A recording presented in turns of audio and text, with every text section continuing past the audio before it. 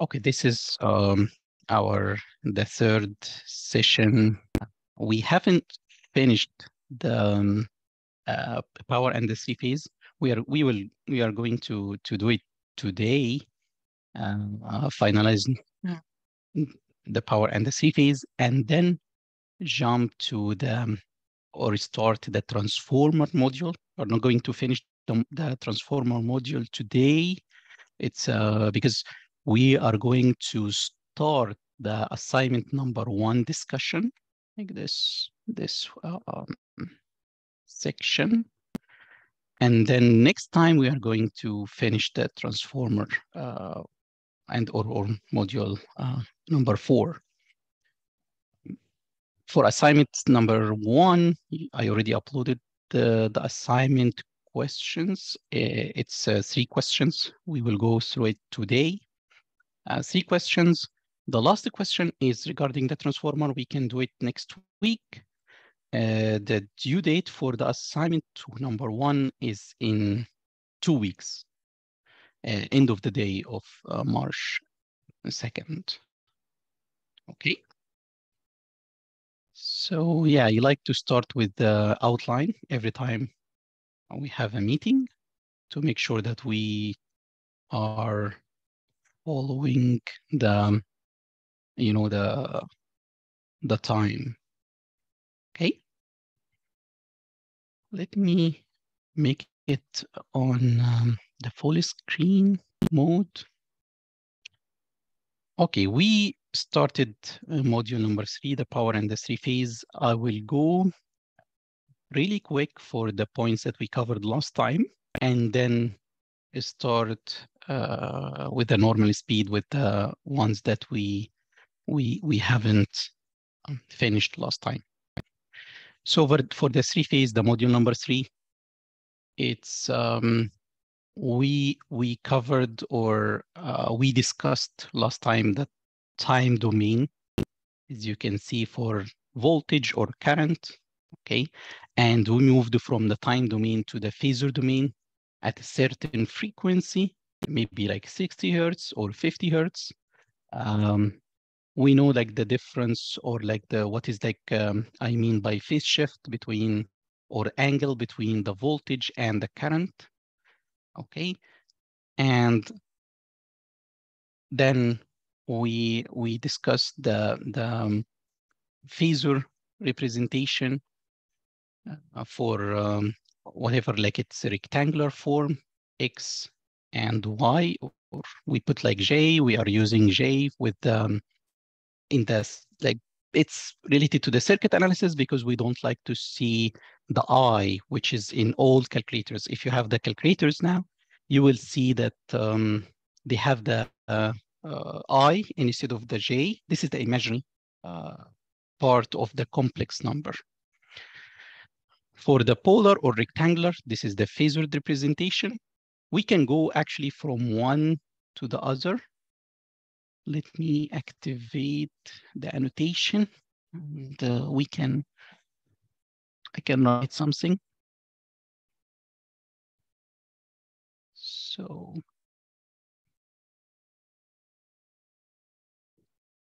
here we have X and JY for the complex number in the rectangular form. Polar form, it's like magnitude and angle. You can go from the polar to the rectangular. Okay. For example, the magnitude is the square root of X squared plus Y squared. Okay, and the angle is tan inverse or arctan of Y over X. You can go from the polar to the rectangular. It's here, like it's the magnitude cosine the angle. This is the real part here, as you see, plus J, the magnitude sine the angle.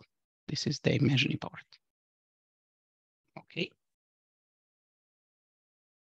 So yes, we are going to use this. I'm not sure if we have some questions.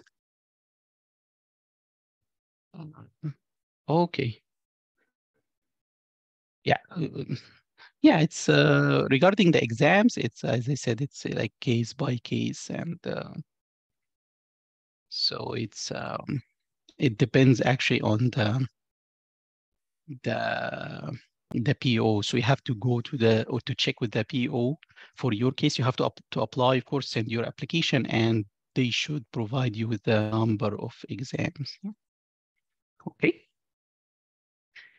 And next, we solved the three phase for using the phasor for the circuit, like simple circuit. For example, we have the resistor or inductor. Sometimes we call it coil. Most of the loads we have, they are inductive loads, so they have a kind of coils, especially the motors. So it's a J omega L. And in case you have a capacitor, it's minus J over omega C. Omega is the frequency, sometimes we call it the frequency, which is 2 pi times F. Sometimes it's just that the number beside the T, the time here. As you can see, it's like 1000. Okay. We will have something like this in the exam. So the three phase and the power is a question or a problem sometimes in the exam. We moved from the time domain to the phasor.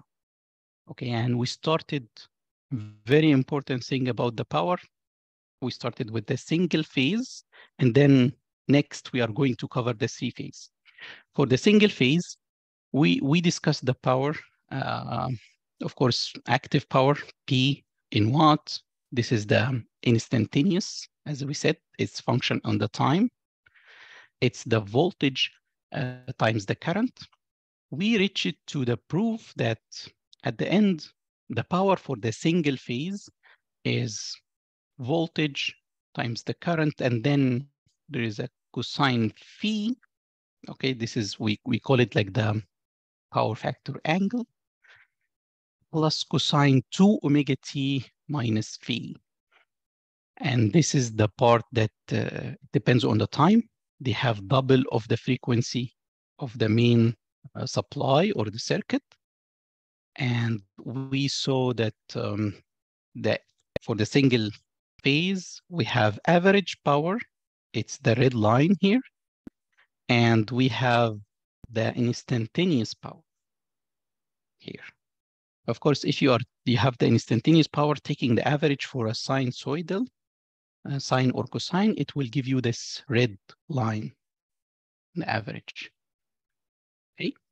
So the power for the single phase is not as a function of the time. It's not constant. It's not fixed at a certain value. It's actually oscillating, or sometimes we call it like pulsating, increasing and decreasing around a certain value, the red one. Okay. We discussed the power factor angle, or cosine phi. It's the power factor. We discussed lagging and leading. We checked the current compared to the voltage. Okay, so if it's, let's say for this case, it's lagging, it comes after, we always assume the direction that it's counter or anti-clockwise. Okay, in this direction. So we have the voltage before the current, or the current after, so it's lagging. In this case, we have the current before the voltage, so it's leading. As we said, like this is the case for the R and the L. For the R, this is L or omega L, or J omega L, if you want to include the complex or the imaginary number. So for the R, we have, because I didn't include the R here, it's the voltage and the current are in phase. For the L, the voltage or the current is lagging with exactly like 90 degree. But if you have something in between R and L, so the current will be something in between the 90 degree and the 0. Similar to that, if you have R and C, resistance and capacitor, R and C, or you can call it like minus J over omega C, okay? As, you know, reactance in ohm instead of C in farad. So for this case, the R is similar to this one, voltage and current in phase. For the capacitor, it's you have the voltage. Usually you take the voltage as a reference and the reference in the x-axis. And then the current 90-degree leading. If you have R and C together, so the current will be between 90-degree, between the C and the 0. Okay, and the angle, it depends on the value of the capacitor to the resistance. If you have a very high resistance, it will be almost here. If you have a very high capacitor, so it will be something close to 90. So it's more capacitive than resistive. Okay. And let's go to the power or the complex power first, and then the power triangle. So for the complex power, this is very important. We have something called the complex or parent power. This is the S in volt amps. We have the real and active power. This is very common, the watt, P, and reactive power in var, Q. So the relationship between the S and P and Q is this. S is complex, as we call the complex power.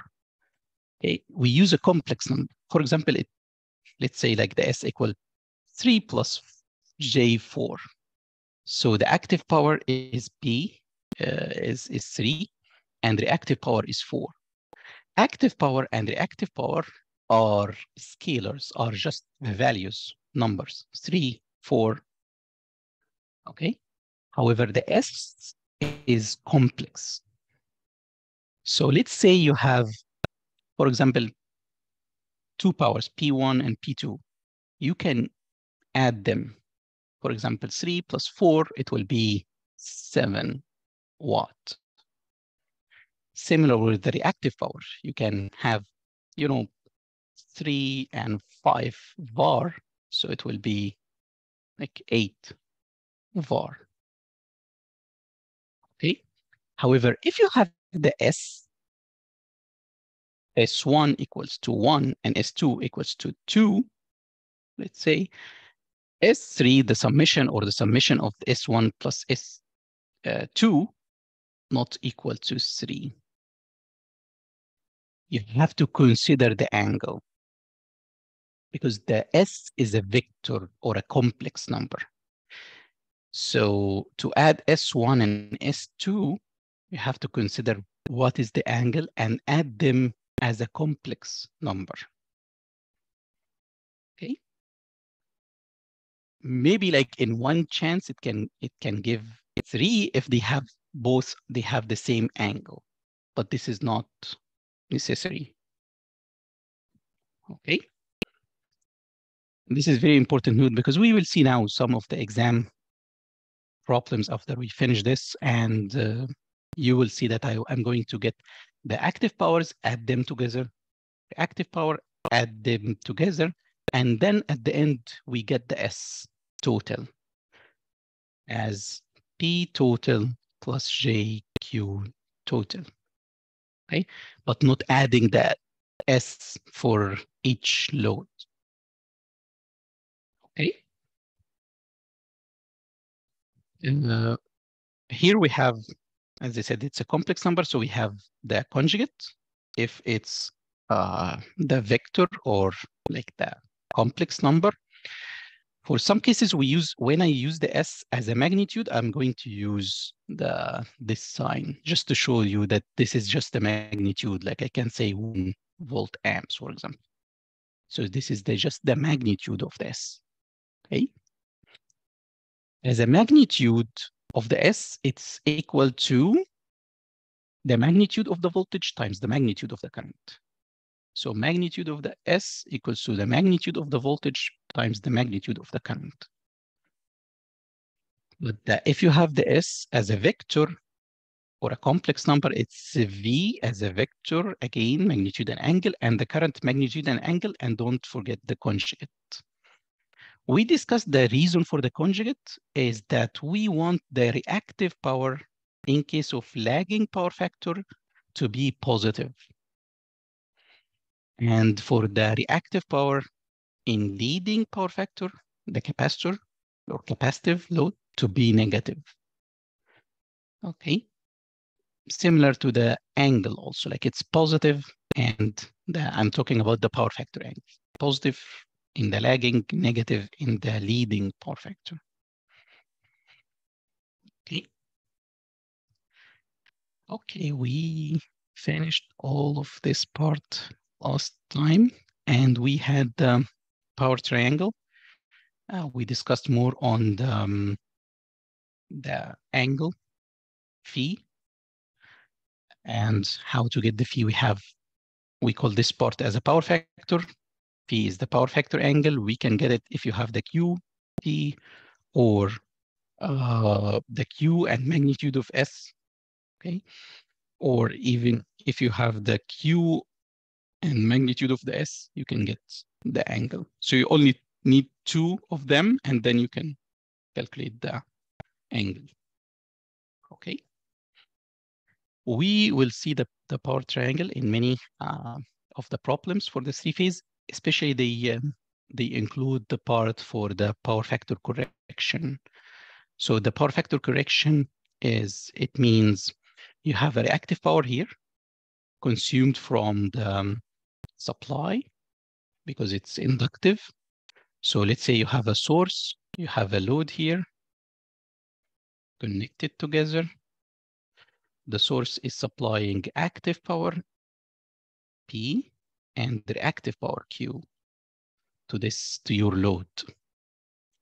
Because of the reactive power, the current here is higher, and between your supply and your load, you have a transmission line, let's say, or a conductor or a wire.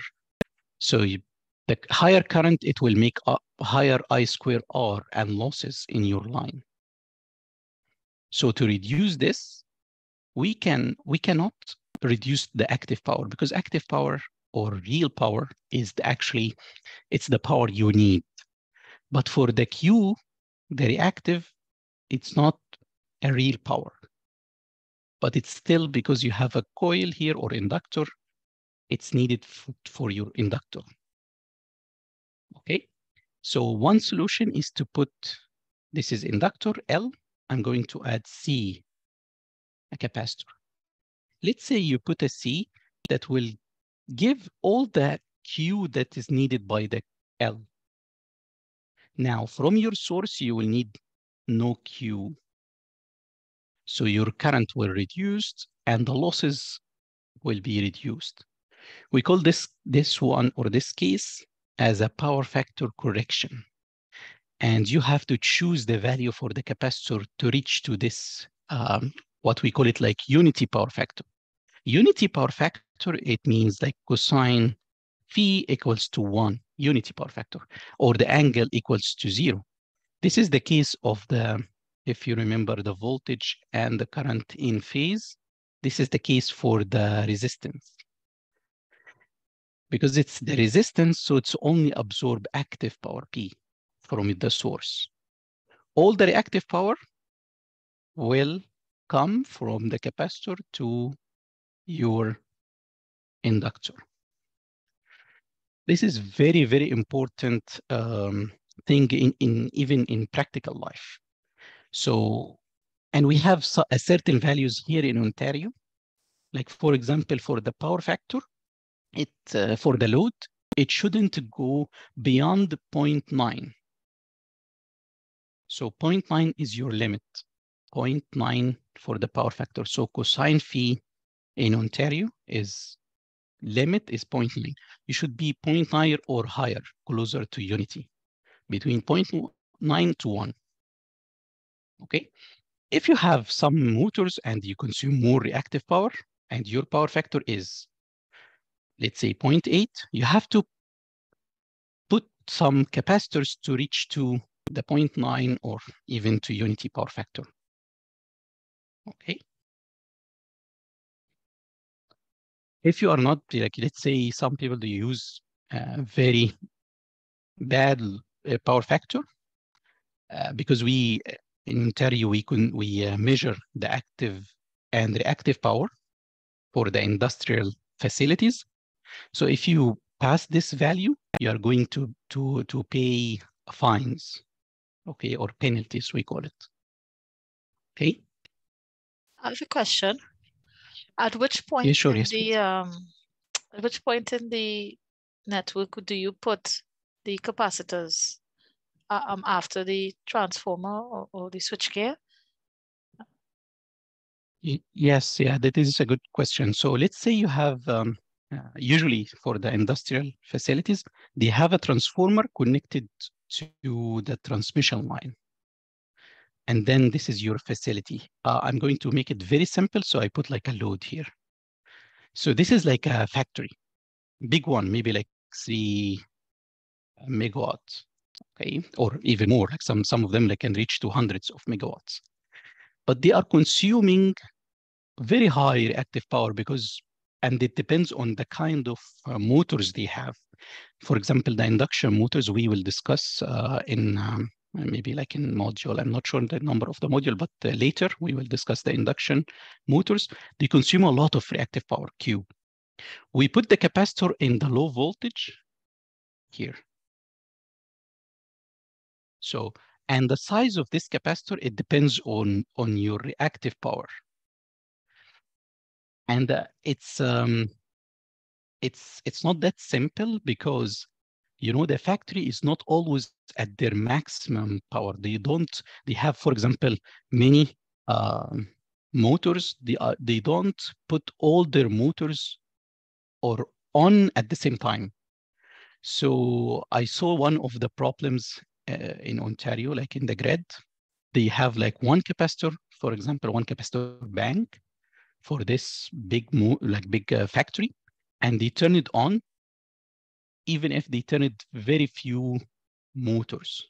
If you put, let's say, one motor and the others are off, and you put a large capacitor, your facility, instead of, you know, taking zero from the source, it will actually give the source reactive power, which is bad. Now your source is, because you put like very, very large capacitor, now it's even capacitive load. We don't like inductive load, and we don't like the capacitive load too. We need the power factor to be close to unity or 0.9. I didn't say leading or lagging because it's bad for the both cases. We don't want to have like reactive power going from your load to the system. But the location, based on the location, yes, it's the switch gear. And usually for the low voltage side of the transformer. Sometimes I'm calling like low voltage side. It's maybe it's like medium voltage in reality, but it's like this is the I'm just, you know, referring to the lower voltage side of the transformer. Okay, but this is a very practical maybe like issue in the power system. And sizing of the capacitor is important. Also, if you are changing the load, you have to change your capacitor. It depends on your load and how much you are consuming in reactive power. And you try to reach to the zero angle or unity power factor. Okay. I guess last time we discussed this one and we stopped here, I believe. And today, let's continue and build on the power. We discussed the three-phase power, and we finished it.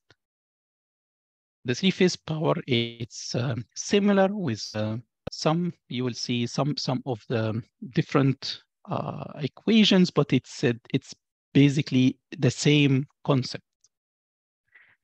We use in the system, in reality, instead of using single phase, we use three phase. We will see the reason behind this.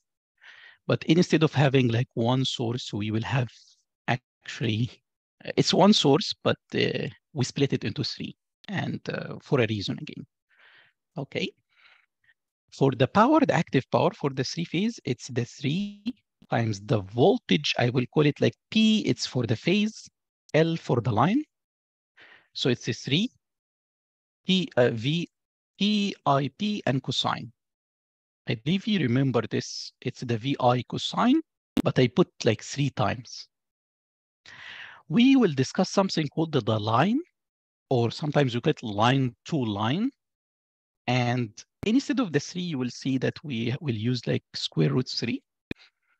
Okay, and this is similar equation for the reactive power. Okay, I guess we have a question. Let me check the chat. Oh, I just sent a link for everyone that want to join a group for discussion and solving the exercise that we have in assignments. Not a question. Sure, yeah. Yeah. Thank you. Thank you so much. And also I created the discussion, the questions section in the discussion. Feel free to send any kind of problems. Regarding, of course, the power systems and machines. So I already uploaded all the exams, and you can, try to solve as much as possible. You can send your maybe your trials to me, or even during the website, and I'm going to explain any of the question.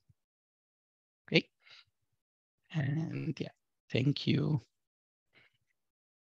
So here I'm not going. We will discuss the Y, or sometimes we call it star connection in details later. But this is just I put it here to show you the line and phase concept.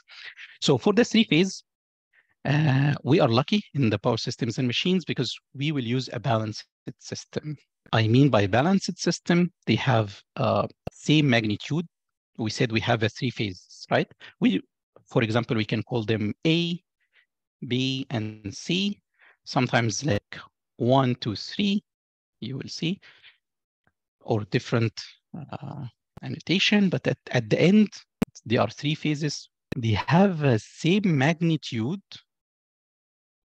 and the angle difference between them is 120 degrees. Voltage and current. Okay. The normal sequence is A, B, C, or 1, 2, 3. Okay, this is the normal sequence. They move anti-clockwise or counterclockwise. So if you stay here, you will see A, B, C, or 1, 2, 3. Okay. I use this one just to show you like the connection. For example, here one source. This is a source, maybe like a generator.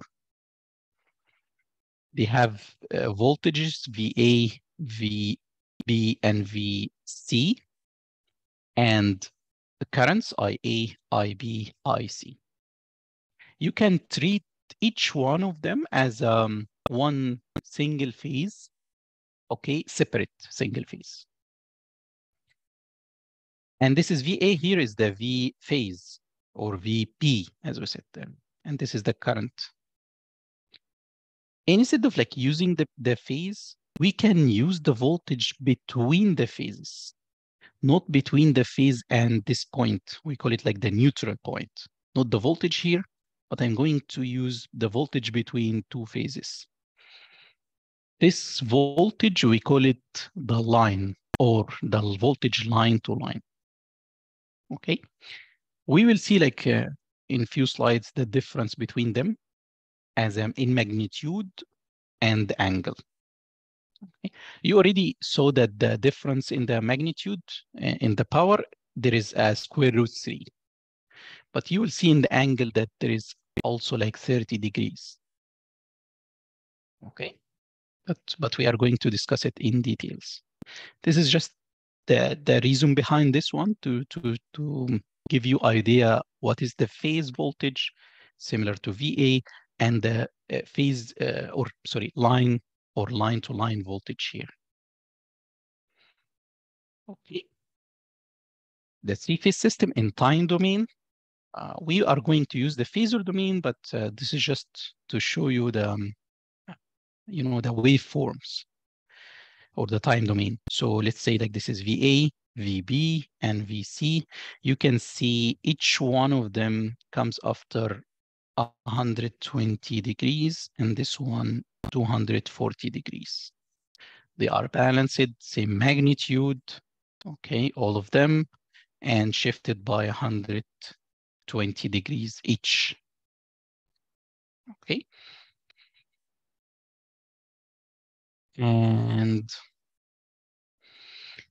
yes, so what you just saw the waveform, let's write the equations for both voltage and currents. I'm going to use also the root mean square values. So instead of using I maximum, I'm going to write it as a square root 3 in the IP, because this one is the one we are going to use as we did in the single phase. So currents, voltages, ABC, you can see it's exactly the same like this. The only difference between A and B and C is the angle, similar to the voltage. Okay, they're using the same magnitude. Let's derive the power. I So we have three phases. A question. Sorry. Yes. You yes, said that please. is Yeah, go ahead. square root 3 in the formula? Because I'm seeing square root 2. Yeah. Oh, sorry. Like this one is for the root mean square. It's not the line and phase. Okay. So this is the current, the phase current. But as we discussed last time, we have something called the peak or the maximum. But we don't use this in the power. We use something called the I root mean square. And the difference between the I root mean square and the maximum, we can say the I maximum or the peak is for the sinusoidal is the square root 2 of the I RMS, the root mean square. This is only for the sinusoidal waveforms. Okay, for the sinusoidal waveform. And where is the IM? IM is here. This is the IM. But instead of using the maximum or the peak, we are going to use something called the root mean square. And the reason, I will show you the slide, but if you remember, when you use the maximum, we saw that the power was something like this in the single phase. So to get rid of the 2 here, we move to the root mean square. So it's I RMS or VRMS, RMM, I RMS, and cosine the angle, just to get rid of the over 2. And we are going to use it actually here. And in the exam, all the values will be in the RMS. So you will use it directly. You are not going to use the square root to move from the peak and maximum to the root mean square. Okay. This is just like here, we just do it because I was in the waveform or the time domain. And for the time domain, usually we put like the I maximum and then sine or cosine omega t plus the angle or minus the angle. Okay. So I have a question that is IP is the IRMS? This one, yes. This current in the RMS value, yes. And if you multiply the RMS value times the square root 2, this will be the maximum IM or the peak. Sometimes we call it like the peak current. Okay. I don't use the peak because we use the P here for the phase, but yeah, like it's instead of using the peak, let's say it's either IM. IM is if you have a sine waveform, it's the current here. This is IM. This is the maximum value for it can reach during the time domain. This is the time, and this is the current as a function on the time. What we will use even in reality, we use only the RMS values. We don't use the peak because the peak is just, at one moment, the current reached to this value, but it's not like a real value if you want to see the impact, for example, for your current. So all we will study is the RMS, even in reality. When I say like voltage in reality, like we have a transmission line and the voltage is 500 kV. This is the voltage in RMS value. We don't use the peak. If you want to get the peak, because it's a sinusoidal, I can multiply the 500 times the square root 2. This is a kilovolt, of course, and this is the maximum or the peak, or we call it VM. But in reality, we use only the root mean square value. Even in the problems, we will use all in RMS values. Okay, thank you. Okay. Thank you. Thanks so much. And I can show you when I did this if you remember from the, here. Remember the RMS, and this is the reason behind the using of the RMS. If you look at the end of the single phase, it was half VMIM cosine phi. So I remove the half, and it will be, but in root mean square, V root mean square, I root mean square cosine phi. Okay. Then we have, we multiply, the currents and the voltage, similar to what we did last time, to get the P, the active power, for each phase. Remember, we had the sine times the sine, or last time the cosine times the cosine. We can have this rule for the multiplication of the sine times the sine. Sine alpha times sine beta, it's half cosine the difference minus cosine the summation. Okay. After adding the power for the three phase, it's the summation, right? It's the power of the entire system. It's the power of phase A plus phase B plus phase C. Add them, and each multiplication between the two signs, like here, you can do or use this function. At the end, you will reach to this value, okay, or this equation. So for this equation, there is something very important, and we should do like a comparison between this and a single phase. So we found cosine here, 2 omega. Of course, it's the double frequency, similar to the single phase, but we have like 3 components. Each of them are separated by a angle, a certain angle. One is like minus 240, and the other one is plus 240 degrees. Okay. So the summation for this, like the 3 components, are 0. And there is a reason for this. So as I said, like about the balanced circuit, if you have a balanced circuit, equal magnitude, and the angle is 120 degrees, I should complete this information by saying, if you add the 3-phase balanced currents or voltages all together, the summation equals to 0. And this is something even in the vectors, right? You have 3 vectors, they are shifted by same angle, 120 degrees, and they have the same magnitude, then the summation for them is 0. And this is exactly what I did here. There are 3 components shifted by 120 degrees, and they are same magnitude too. Like they have one here, one here, one here. So summation is 0. Because this summation is 0, the power for the 3-phase equals to the 3 times the voltage of the phase, current of the phase, cosine phi. This is the proof. one important. Yes, yeah, we have a question.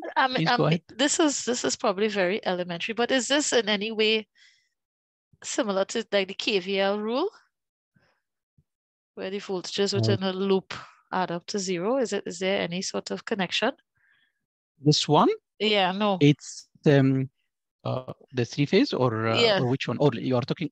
Yeah, for the three-phase, the vectors, you can and I advise you to use the calculator. Even you can check. Let's say you have 1 angle 0 plus, and this is in the math. 1 angle 120 degrees plus 1 and angle 240 degrees. You can check this one. I can, I can do it like 1. Cosine 0 is 1, and sine is sine 0 is 0. Here I will put plus 1 cosine 120 degrees plus 1 j sine 120 degrees. Okay, and then plus 1 cosine 240 degrees plus j, or 1, of course, j sine 240 degrees. If you did this, it will give you like a 0. And any balanced system, it's not just the three-phase. Let's say you have 2 vectors. They are at the opposite to each other. They have the same magnitude, okay, and shifted 120 degrees. The summation is 0. They cancel each other.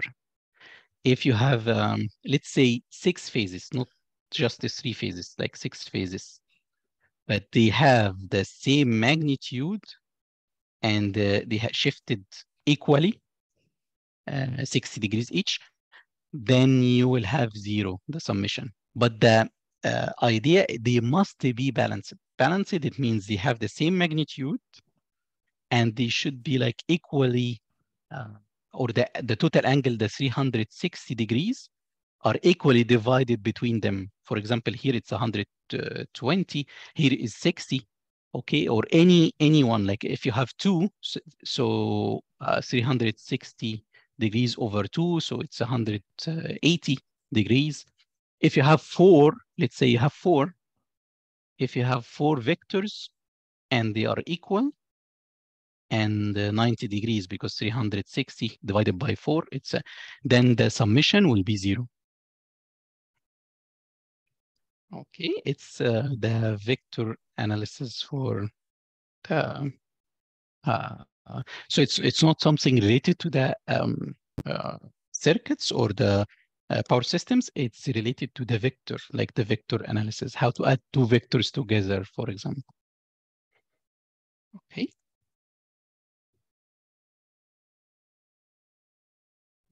Okay, one important note before I go, related to the 3-phase compared to the single phase. It's the power here is just, it's a function of the time. They don't have the, if you remember the single phase, the double frequency part. Because they don't have the double frequency, it means the power in the 3-phase, they are only a fixed number. There is no, remember what I said in the first of this, session, or the slides. It's not oscillating similar to, or pulsating similar to the single phase. You only have this one. Even the time domain is equal to the average. It's not changing by the time, similar to the single phase. So 3-phase power is better than the single phase power because the power is constant all the time, not changing by the double of the frequency. Okay.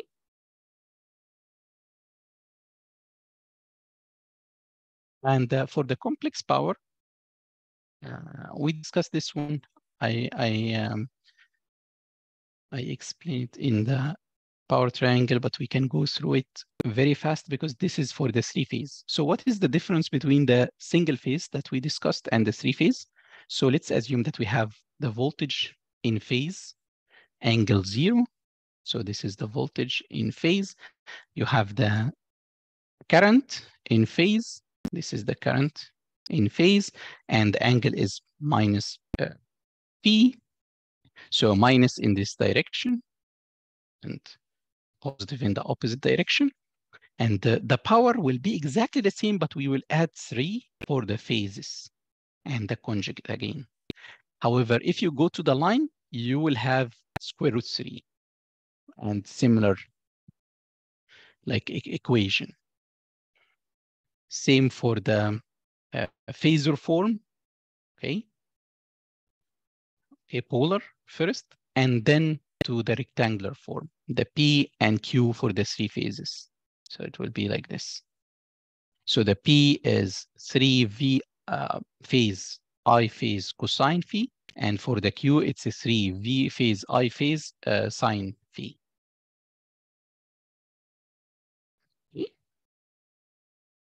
I just put like 3 for the phase, and for the line, I put like, instead of 3, square root 3.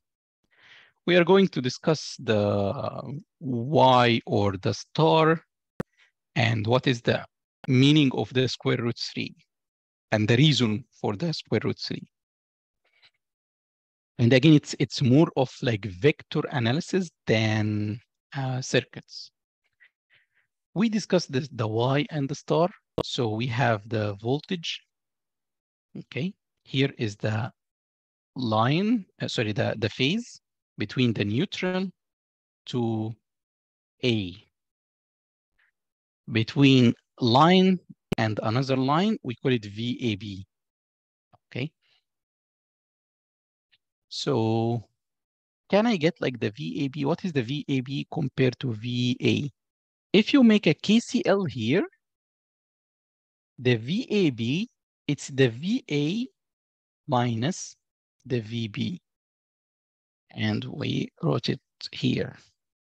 So the voltage here between the 2 points here, making KVL for this, it's the voltage A minus B.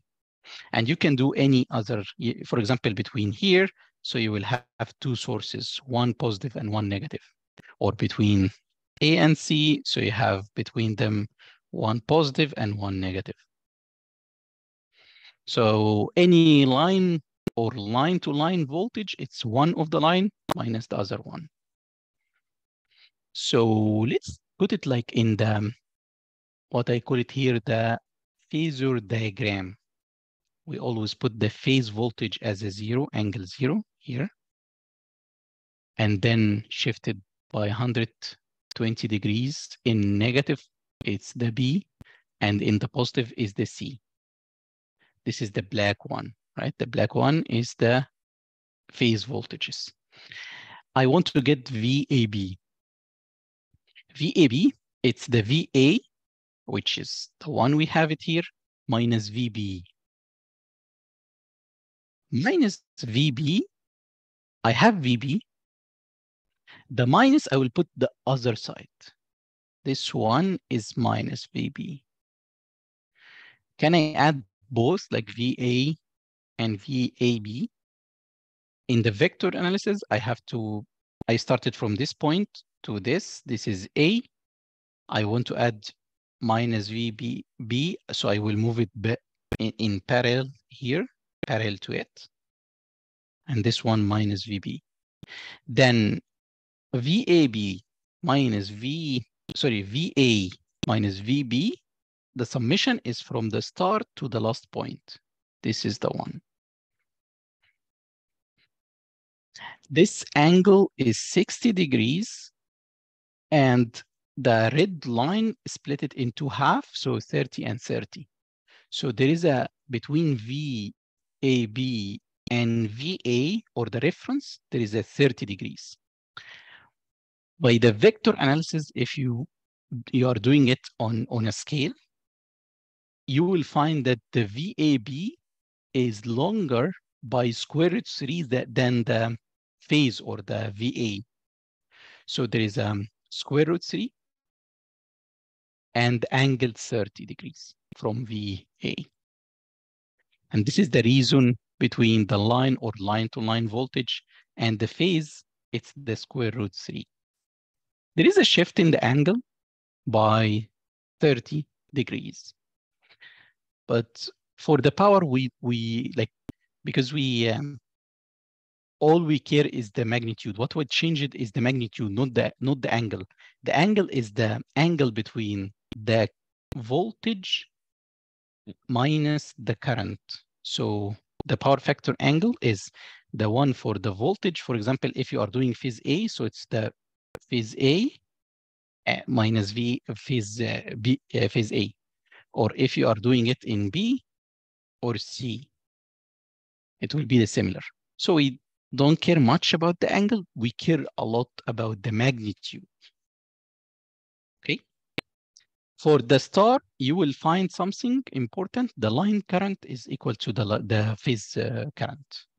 To show you what I mean by the phase current, this is the current. The current here equals to the current in A. It's the same current. So line and phase are equal. Okay.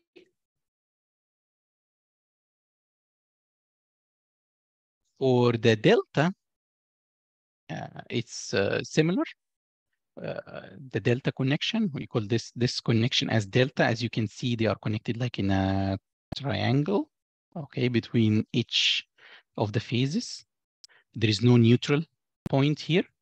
I believe we have the details here and the next page or next slide. So we have, it's exactly the same, except we are going to make like a swap between the current and the voltage. Let's see the line and phase voltage. You will find something interesting for the voltage. Can you see the voltage in the line or line to line? It's equal to the voltage of the phase. However, the current of the line different than the current in the phase. By the way, the current in the phase here, we call it IAB because this part is, we call it like the phase. Here we call it the line. So for example, it's exactly the same. For example, IA, it will be ICA minus IBA using KCL at this point. And do the math, it will be exactly the same. At the end, the voltage line equals to the voltage phase. However, the current is shifted by 30 degrees and the angle, and the magnitude is the square root 3. This is the main difference. Okay. Any question for the delta and star and the connection between the delta and star?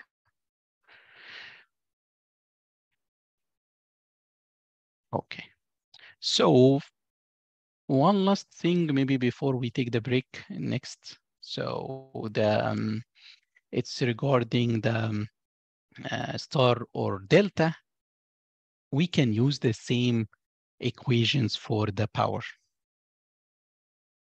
So for star or Y, I can call it star or sometimes Y. So the phase current, line current are equal.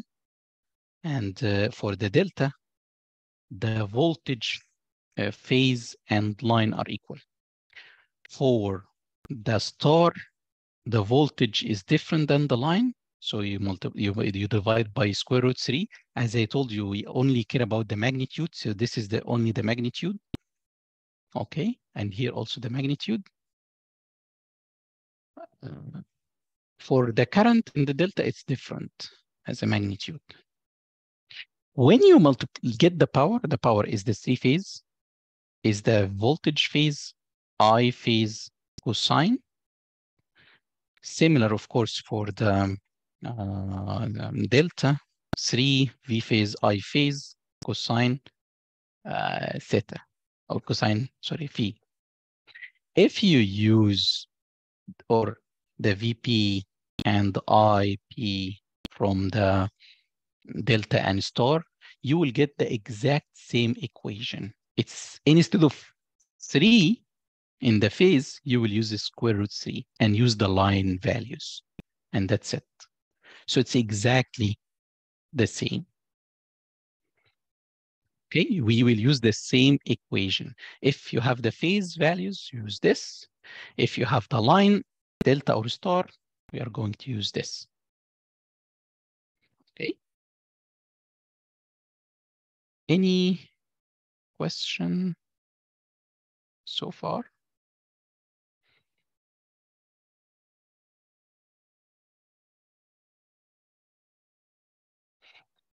And let's continue in the full screen. So we got the three-phase power, balanced system. All we have in this course is balanced system, so don't worry. Here I put something to show you like a kind of the problems that you can see for the three-phase power, okay, or like three-phase circuits.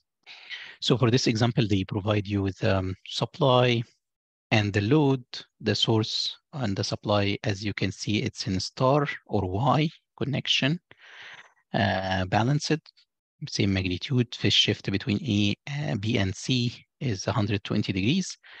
Load is, again, it's a balanced or are equal, and they connected in delta, okay? So I put this one for a reason, is how to solve this one. We have steps to follow in case you have the three-phase circuit. So first point, you will find that it's the supply or the load can be Y or delta. The first point is to convert everything to Y. Okay. And the reason for that is to have the neutral point. So everything, if you have load, okay, and delta, it must go to star. Similar for the source too. It's load or source, all to star or Y. I call it like, you know, both are fine, star or Y. So all delta loads or source to Y. And then we connect all the neutral conductors or points or nodes all together for the loads, so sources, okay? And then, so this is number 1, number 2, and 3 is to split the circuit into 3 equal single phase equivalents. So actually we are going to use like a one phase and solve, and then move back to, or try to combine or solve the circuit first as a single phase, and then try to combine the solution for the three phase, okay? So once we have a single phase, for example, a source and the load, let's say like something like this, V, and this is like, let's say the impedance, you can calculate the current, you can calculate the power and everything, and then move from the three phase, from the single phase to the three phase, back from the single phase to the three phase. For example, if you wanted the power of the three phase, you will multiply the power of the single phase, okay, by 3. This is the power for the single phase. Sometimes you call it like this, like 1 phi, it's like single phase. 3 phi, it's like the three phase. So the power, P or Q, reactive power, also you multiply by 3. If you want to the voltage and current in phase, it's the same values. If you want to the line, you have to multiply by square root 3. And that's it. So you will solve, we are not going to solve the three phase as a three phase, but we will move to single phase, solve it, and then back to the three phase. I'm going to show you one of the problems, but before that, so let's go between the delta star or delta Y connections for the load. To move from, let's start by delta to star. To move from the delta to star, general equations are, you want to get this impedance in the star. You have the delta, you have this. You want to go to this. So first you have the impedance of the A. You multiply this times this divided by the summation of all three impedances in the delta. This is the equation, the general equation, okay? You multiply this times this and then divided by the summation. If you want to impedance B and C, it's the same. B is this times this divided by the summation. I told you before that we have only a balanced circuits, so we are lucky. All the impedances will be equal. So the impedance of the Y is the impedance of the delta, okay? One of the delta, all are equal, divided by 3. Usually the Y or the star, they have, or not usually, like always, they have less impedance compared to the delta. You divide by 3, that's it. Similar to that, from star or Y to delta. Okay, we have the general equation. Okay, if we have this and we want to go to the delta. So for example, this between A and B, the impedance ZAB. So it's the impedance of the A for the star plus the B plus A times B over or divided by the impedance C. This is the general equation. However, we are not going to use the general equations because we have balanced circuit or the impedances are equal. So the impedance of the delta is higher than the star by 3 times. Okay. So this is the one that we are going to use in the all the problems in exam. Okay. Let's take one quick problem just to show you exactly what you are going to do. So we have, this is the source connected to a supply, and this is very close to what we had in the exam. So you have a source, you have a delta load, and usually have something in between. Here we call it like ZL. It's the line. You have a transmission line, right, between your source and your load. How to move from the single phase to the 3-phase to solve. First point is to move this impedance from delta to star. Okay, this is the point, the neutral point. This is delta, so it's delta is always high. So star, to go to the star, you divide it by 3. Once you have the neutral point, you connect the neutral point to the neutral point of the source. If you have multiple source or multiple loads, all should be in the star connection, and you connect all the neutrals. Okay, and we are going to take one of the phase here. Usually it's phase A, but I'm just, showing you a single phase, and then we can solve. Usually it's phase A, because phase A is always with the angle 0, and it's better for the solution. For the, it will be much easier. You will put one of the ZL here. This is ZL, and you will put your impedance of the star, which is the one for the delta, divided by 3. It will be a very, very simple circuit. Source in AC, of course, magnitude and angle, 120, angle 0. Impedance L, this is the 1. Impedance Y, this is the 1 divided by 3. You can get the currents, you can get the power, okay? The current here is this voltage divided by the impedance. If you wanted the power, for example, the power losses at the transmission line, because this is actually one of the equation, like the problems in the exam. So this is the transmission line, right? The power losses is the power here at this R, and you got already the current. So to get the power for the resistance of the transmission line, usually for the resistance it's VI. There is no cosine phi, right, for the resistance. Or sometimes we call I square R. Or if you have the voltage across the R, so it's a V square over R. All the voltages here are magnitude and currents are magnitude only because it's just the resistance.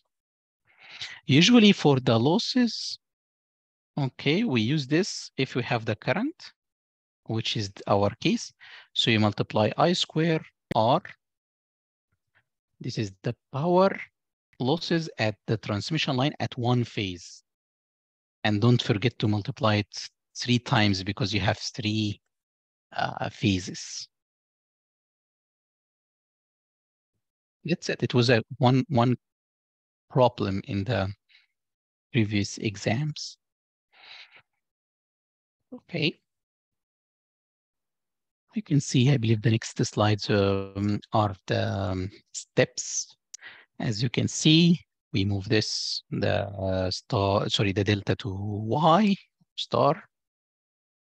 And then we connected the neutral and then we solve it for phase A. That's it. It's a single phase, phase A. It should be very easy. Okay. And then try to use your calculator. Try to train yourself for the calculator to make sure that you have, you know, the skills. And it's easy for you. Oh, yes, please. The question.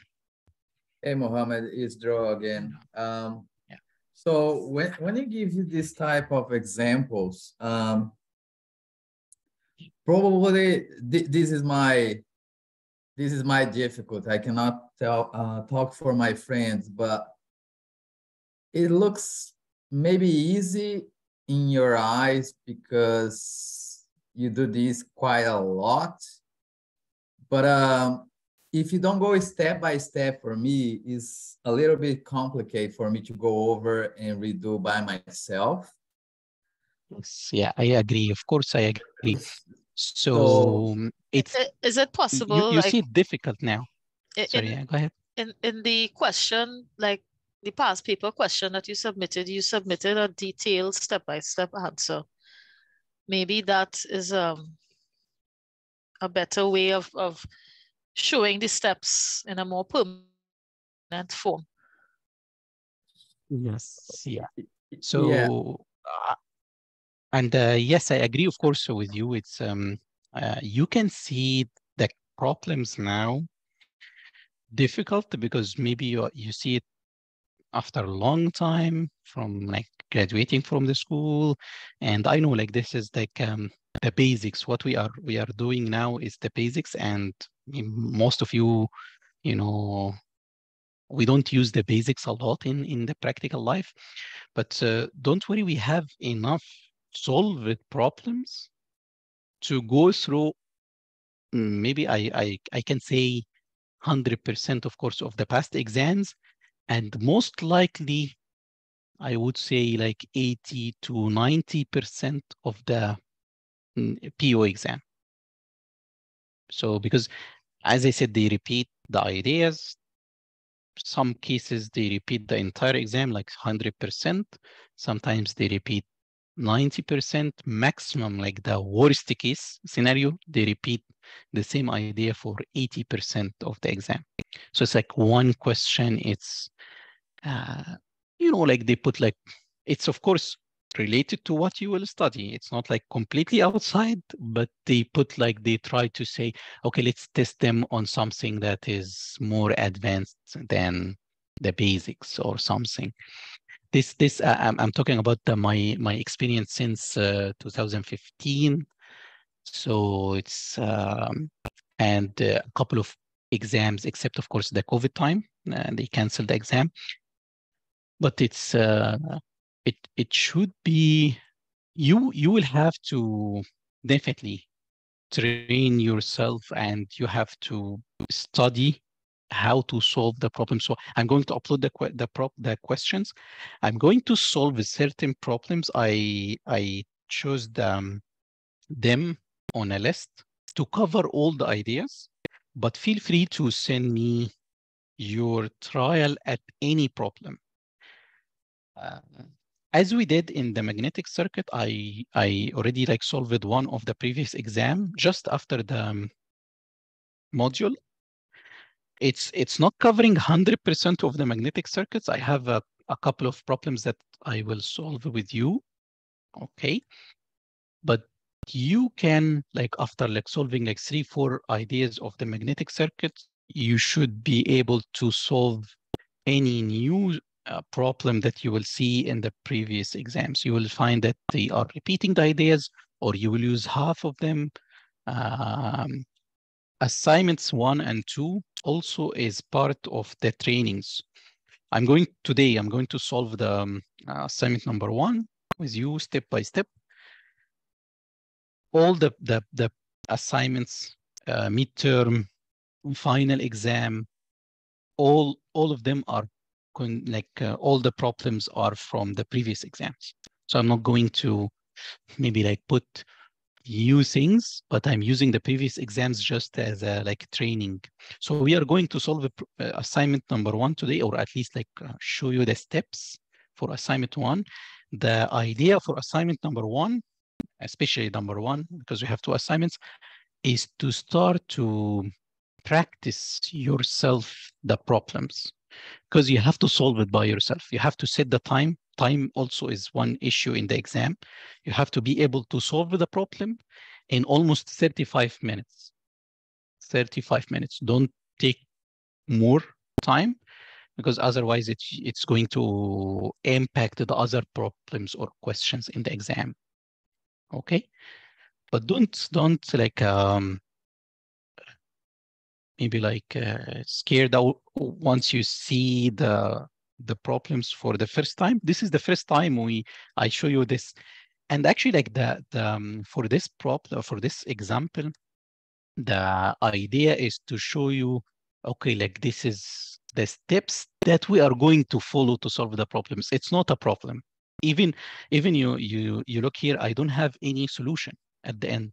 Like it's done, like it's not a complete solved problem, but I just maybe give you like idea what we are going to see, because once I'm going to solve the problem, you will understand the big idea for the question and the problem. You know that why you are doing these steps. Okay, it's already on the slides. We have the steps we have to follow. Like this is one of the, and again, the ideas are repeated many times in the exams, and they put to like I already uploaded more than maybe like 15 years of the previous exams to show you that it's not going to change a lot from one year to another.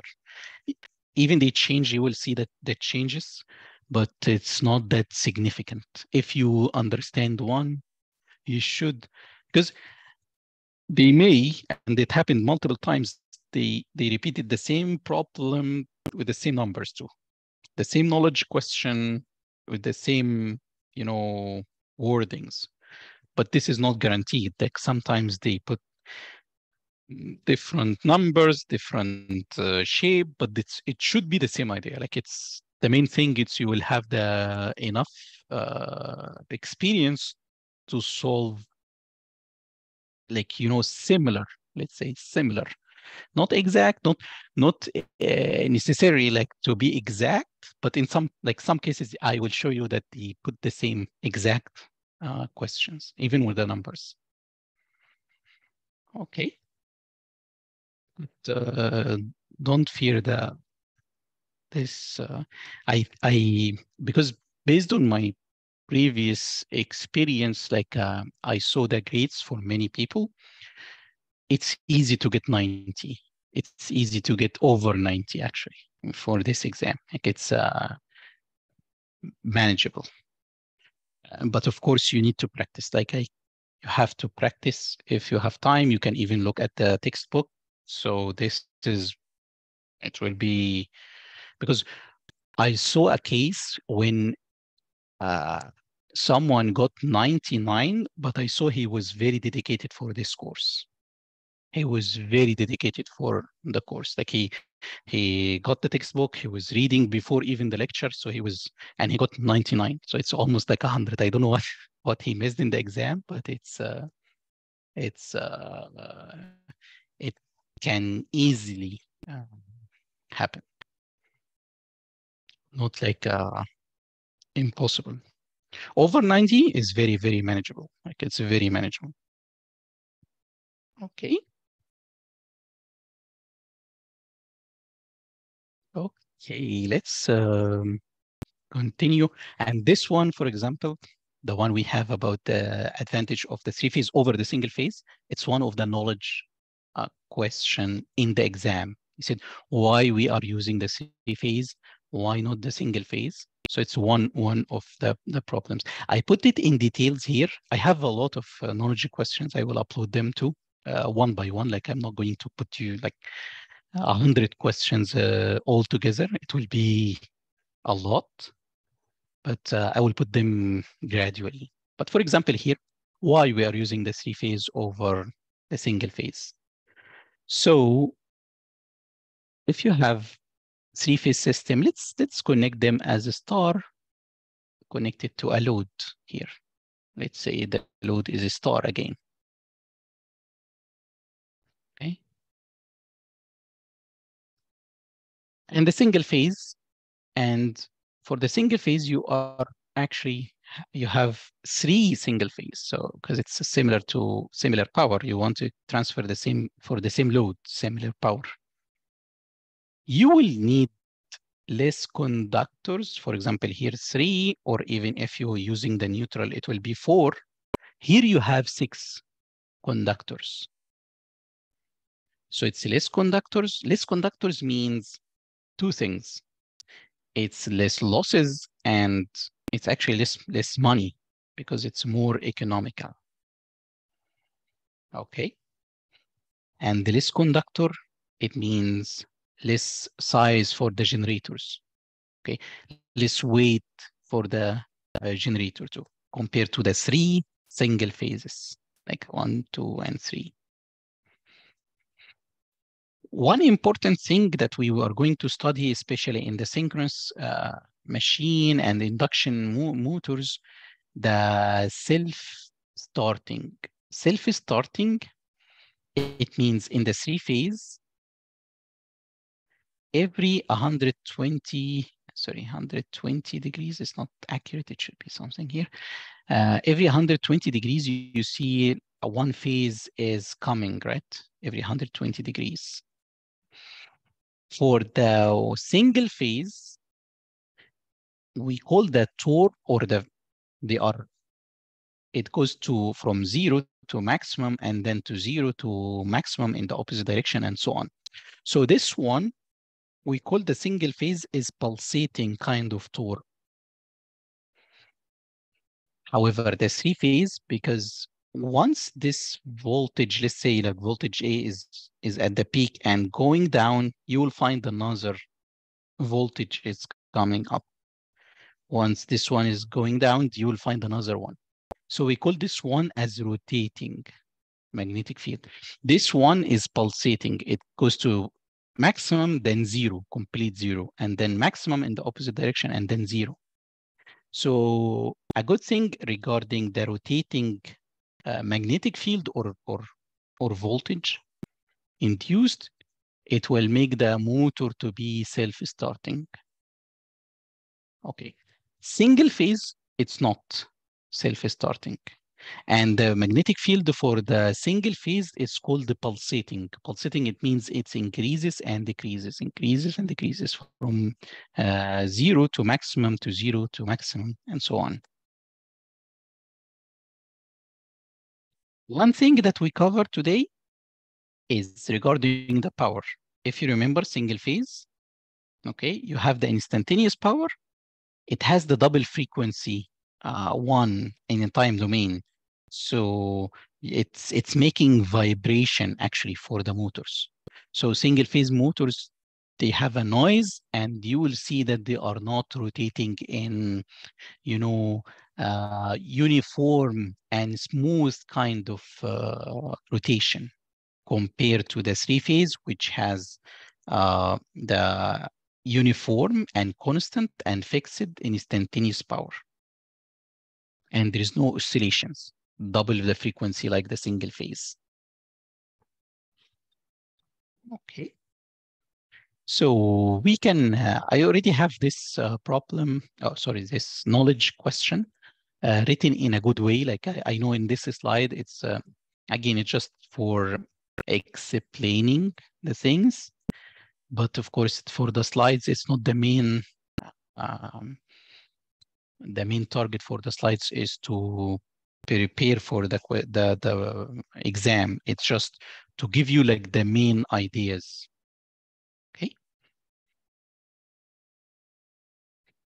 Last section here for the three phase, and we this one is important. Is any question before I go here? Are you?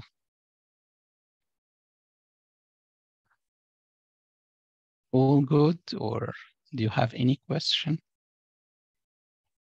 Because I will jump to very, very important one, not in the textbook, but in the exams.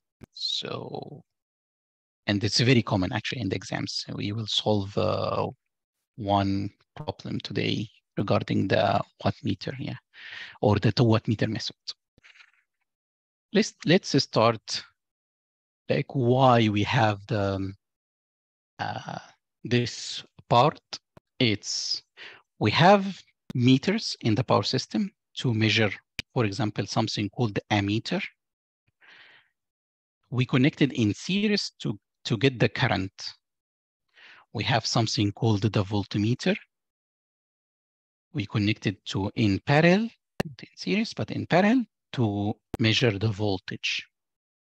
We have something called the wattmeter to measure the watt or the active power. And it's connected, it's similar to the ammeter with the voltmeter, because for the power, to measure the power, you need both the voltage and the current, right? So the wattmeter or watt-hour meter, as they are written here. So you have something called the current coil. This is similar to the ammeter, and something called the voltage coil. This is similar to the voltmeter connected in parallel to measure the power. This wattmeter is to measure the power in phase A. You can calculate the current of phase A, and you can calculate the voltage of phase A, okay? And then they are designed, the wattmeter, to measure the VA, IA, and the cosine of the angle between them. I can say phi, or say the one for the voltage A minus the one for the current A, so the current A.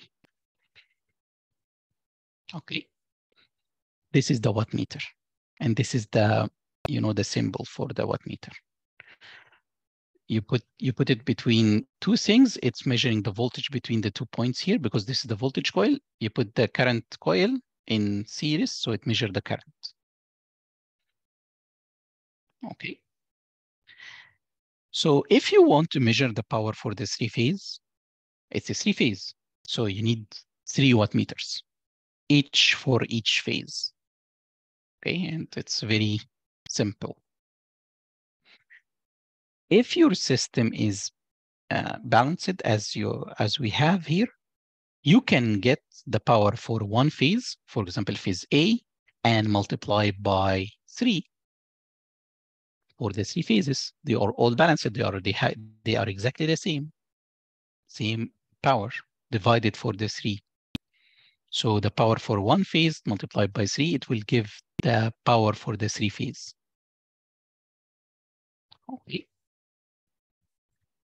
There is another thing. If you have unbalanced systems, then you have to use,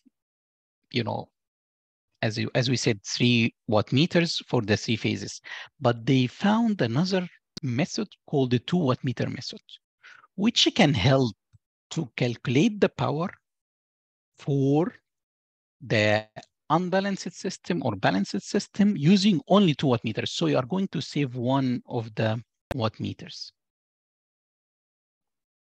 Okay.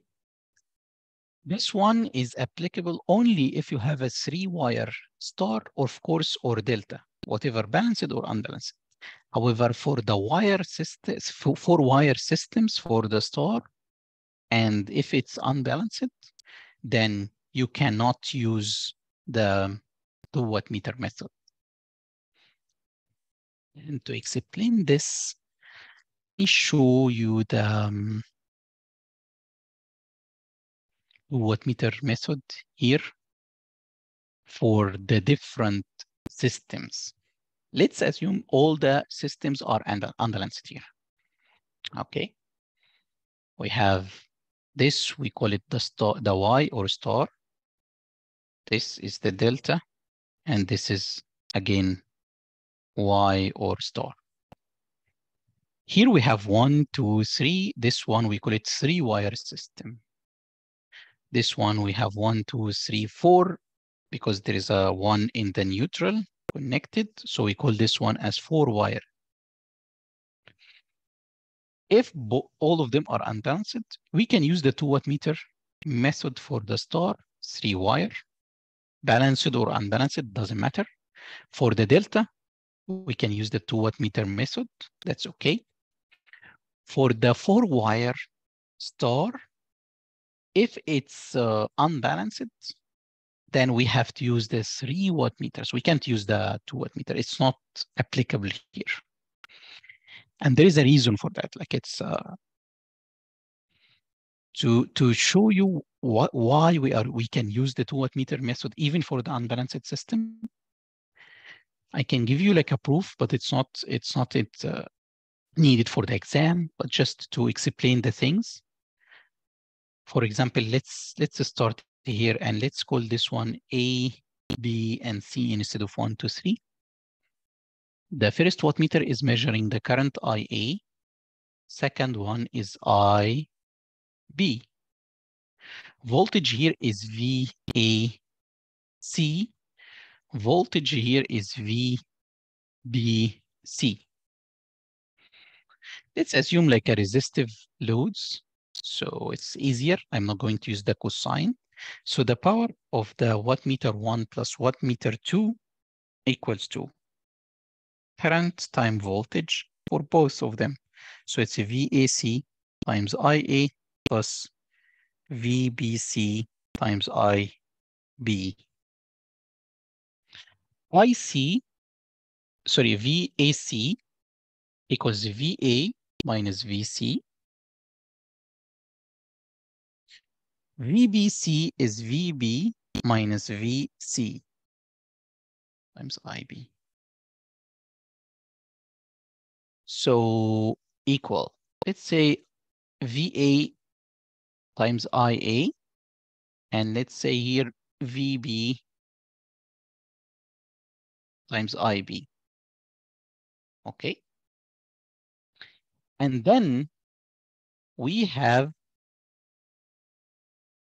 plus VC multiplied by minus IA and then minus IB.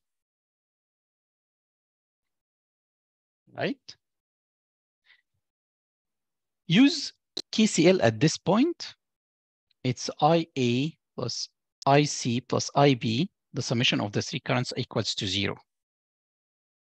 So IA plus IB plus IC equals to 0, KCL. So IC actually equals to minus IB minus IA. So if you use this one, you will put IC here. So at the end, the power of the two wattmeters, it's VAIA plus VBIB plus VC, and this one is IC. This is the power of the three phases, A, B, and C. What is the assumption here? The assumption that I used is the summation of the currents equals to 0. Whatever this, for both cases here, this and this one, the summation of the currents are 0. Whatever the system is balanced or unbalanced, it doesn't matter. KCL at this point or KCL here, all currents are entering here, so the summation is 0. However, if you have 4 wires, you cannot say KCL here equals to 0, because if they are unbalanced, then you will have a current here. And this equation is not valid anymore. It will be equal to the neutral current, the current in the neutral. Okay. So this method is valid for all the systems, balanced or unbalanced, except the 4-wire and unbalanced case. Okay. Any question so far? We are done module number 3, the 3-phase and the power. And as I promised, we should take one of the, if you don't have any question, one of the past exam problems. I already uploaded the second one for the solution of the past exams in our website that works. So feel free to check and they're going to upload more and full exams. Like I will solve it full of the past exams, the complete exams. Okay. Any questions so far before we start this problem? Okay, if we no questions, let's yes just please. One Yeah. question. There are many past exams in the website, right? Are you talking about the solutions? Because the solutions I can see just just 2, and the assignments. 2. Yes, 2. I published one, and after this session, I'm going to publish another one. Okay, and I will put like other solved complete exams. Like it's not just the exams, but I put like the solutions under the past exam solution module or section in the website. Yeah. Okay. Yes. The document that you are showing is the solution, right? The solution, the past exam 1. Yes, number 1. Yes, this one was uploaded, I believe, like a couple of weeks ago. So yeah, it's already there. Yeah. Okay, thank you. Okay, no worries. And one thing I used to, at the beginning, I used to put the problem, but then you will find only the solution because you have the exams, and I will just put the number of the exam, the year, and May or spring or fall and December, for example. Okay, just to save you know, to save some of the make the file, even the size of the file is much lower, much smaller. Okay, for this question, It's question it was question 1, 2014, three-phase power. You have three phases, A, B, and C, loads, load A, load B, and load C. 2 wattmeters, you can see W1 and W2, and you can see between which current they are measuring and which voltages. Let's look at the given. So given load A, of course, it's a three-phase. All the loads are three phases. Heating and giving the active power and unity power factor. The load B, it's giving the power, active power in horsepower, induction motor, and the power factor 0.65. Okay, and then C giving the magnitude of the S and the Q, or the reactive power. Okay, so for this one, how to solve? I usually use like a technique to solve this kind of questions. It's a problem for the three-phase, and now we verified it's a three-phase. Very common in the past exams. So usually we have 4 quantities: the active power, reactive power, magnitude of the S, and the power factor angle, or the phi. Okay, the power factor angle, it's the angle between the voltage and the current, and cosine of this angle is the power factor. You have the 4 things. For any kind of loads, they are going to give you like 2 of them. And giving 2, you can calculate the other 2. For example, the first one, giving the power, active power, P, because it's in the watt. Kilo, of course, it means 1,000, right? Kilo is 1,000. And unity power factor. Unity power factor, it means the cosine phi equals to 1 or the phi equals to 0. And this is normal for the heating. Heating, usually they use R, resistance. And for the resistance, as we said, the voltage and the current in phase, and there is no angle between them. So it's unity power factor. Okay. The second power, or the second load, it's motor, induction, 25 horsepower. Horsepower, you need to convert it to watt. 1 horsepower, it's equals to 746 watt. So given the P, another thing is the power factor again. So this is similar to the one, the first one, right? It's important to say lagging or leading, by the way. If they are, you know, giving the Q or the phi, usually they say it's lagging, or they must say it's lagging or leading. Here we have the magnitude of the S, because it's in kilovolt amps. So magnitude of the S, as I said, S is a complex number. So you have a number, so it's just magnitude. And they are giving the reactive power, the Q. If something is missing, because one of the exams, they said it's a heating and they didn't say unity power factor. So you can assume that it's a unity power factor, for example. This is like one of the tricks in the exam. How can, if like the, let's say, or start by, if the P and cosine phi is given, how can we calculate the Q and S magnitude? So S equals to P over cosine phi. Remember the power triangle. So you have the P, you have the Q, and you have the magnitude of the S, and you have the angle. So you can use the trigonometric functions here.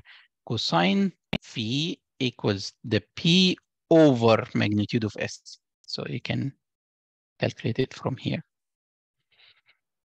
If you want to get the Q, you can get the Q because you have the angle and you have the power.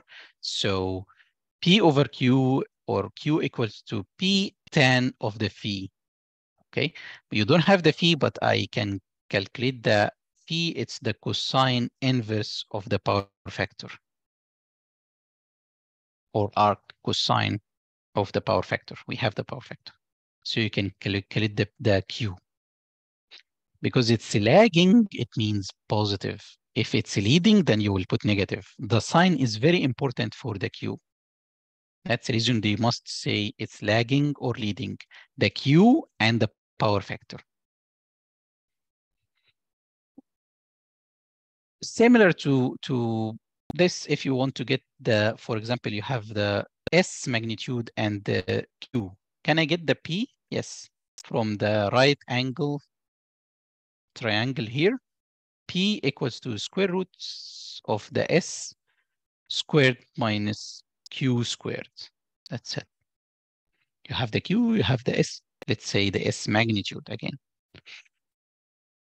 You can calculate the active power. Why I'm doing this, like why at the end, what I need from this, like my technique to solve this kind of questions, I get the active power for the 3 loads, A, B, and C. Okay. I get the reactive power of A, B, and C. Of course, make it positive or negative, or because of lagging or leading, or 0 if it's unity. Okay. One, I try to get the total power and total reactive power. If I want to the S total, of course, power is just as the summation. Total reactive power is just the summation of the reactive power. Then if I want to the S, for example, total, it's the square root of the P squared plus Q squared. If you want the current, let's say magnitude of the current, I know the S magnitude equals to the square root 3, the voltage times the current in line to line. And the line to line voltage, for example, given here. So you can calculate the current. I mean, as long as you have like this technique, you have everything in the for this problem. Okay. Then you can look what they need. Usually, if you have the 2 wattmeters, so they need the readings for the wattmeters, and they ask another question: what if we did something? So what is the reading again, for example? Okay. So after I finish this, I check exactly what is they need. I want to show you the problem itself, so you can, yes. The first point, for example, they are asking about the 2 wattmeters. We have 2 wattmeters, and they're asking about the reading. Get the power or the reading for the 2 wattmeters. So to get the reading, we have to know exactly the what each wattmeter is measuring. The first one is measuring the current in the phase A. Second one, the current in phase B. The second voltage for the voltage for the wattmeter 1 is VAC. For 2 is VBC. So the power for the wattmeter, or the, let's say the wattmeter 1, measuring the power 1, which is the VAC, okay, I as a magnitude, of course, and IA as a magnitude, and then cosine the angle between them, minus the angle of the IA. If you want to the wattmeter 2, it's the similar to the wattmeter, it's, let's say P2, it's the voltage of BC and IB cosine the angle between them, right? VBC and IB. The current, if you remember, I already calculated the current. The voltage magnitude is given, the voltage line to line given, okay? The current magnitude, I already got it. So how can we calculate the angle this is the main thing actually for the wattmeters. Measuring the angle is tricky, but I will show you like a document that I uploaded already on our website to make it much easier. So I will give you like the main one, the main technique. So you have the voltage here, A, B, and C. You have the current, let's say, assume the current is here, IA. And this is the angle of IA. It's multiplied by VAC, A minus C. Where is C? This is, let's say, this is minus VC. Put it in parallel there, so it's minus VC. And this is the voltage VAC. And you have an angle here, VAC. So the angle between them, it's this one. Okay. I know that this one is already known. It's a 30 degrees. If you remember from the star and or the Y, the angle between the line and the phase is always 30. So what is the angle of the current IA? It depends on the values that the loading or the loads. So how can I calculate this? If you remember, I already calculated the S total and P total and Q total, the summation for all the powers. So what is the angle between, because the angle, this angle is the angle between the VA and IA. Because VA, I assume that it's a 0. It's the reference. It's the main one that we are measuring everything from it. So can I get calculate the angle total, of course, total. If you have the P total and Q total, that's completely easy because you have always keep this one with you like the P, Q, and this is the angle. So the Q is tan inverse Q total over the P total, for example. You have this angle. This is actually the angle for the current. It's the angle between VA and IA, but VA is 0, so it's the angle for IA.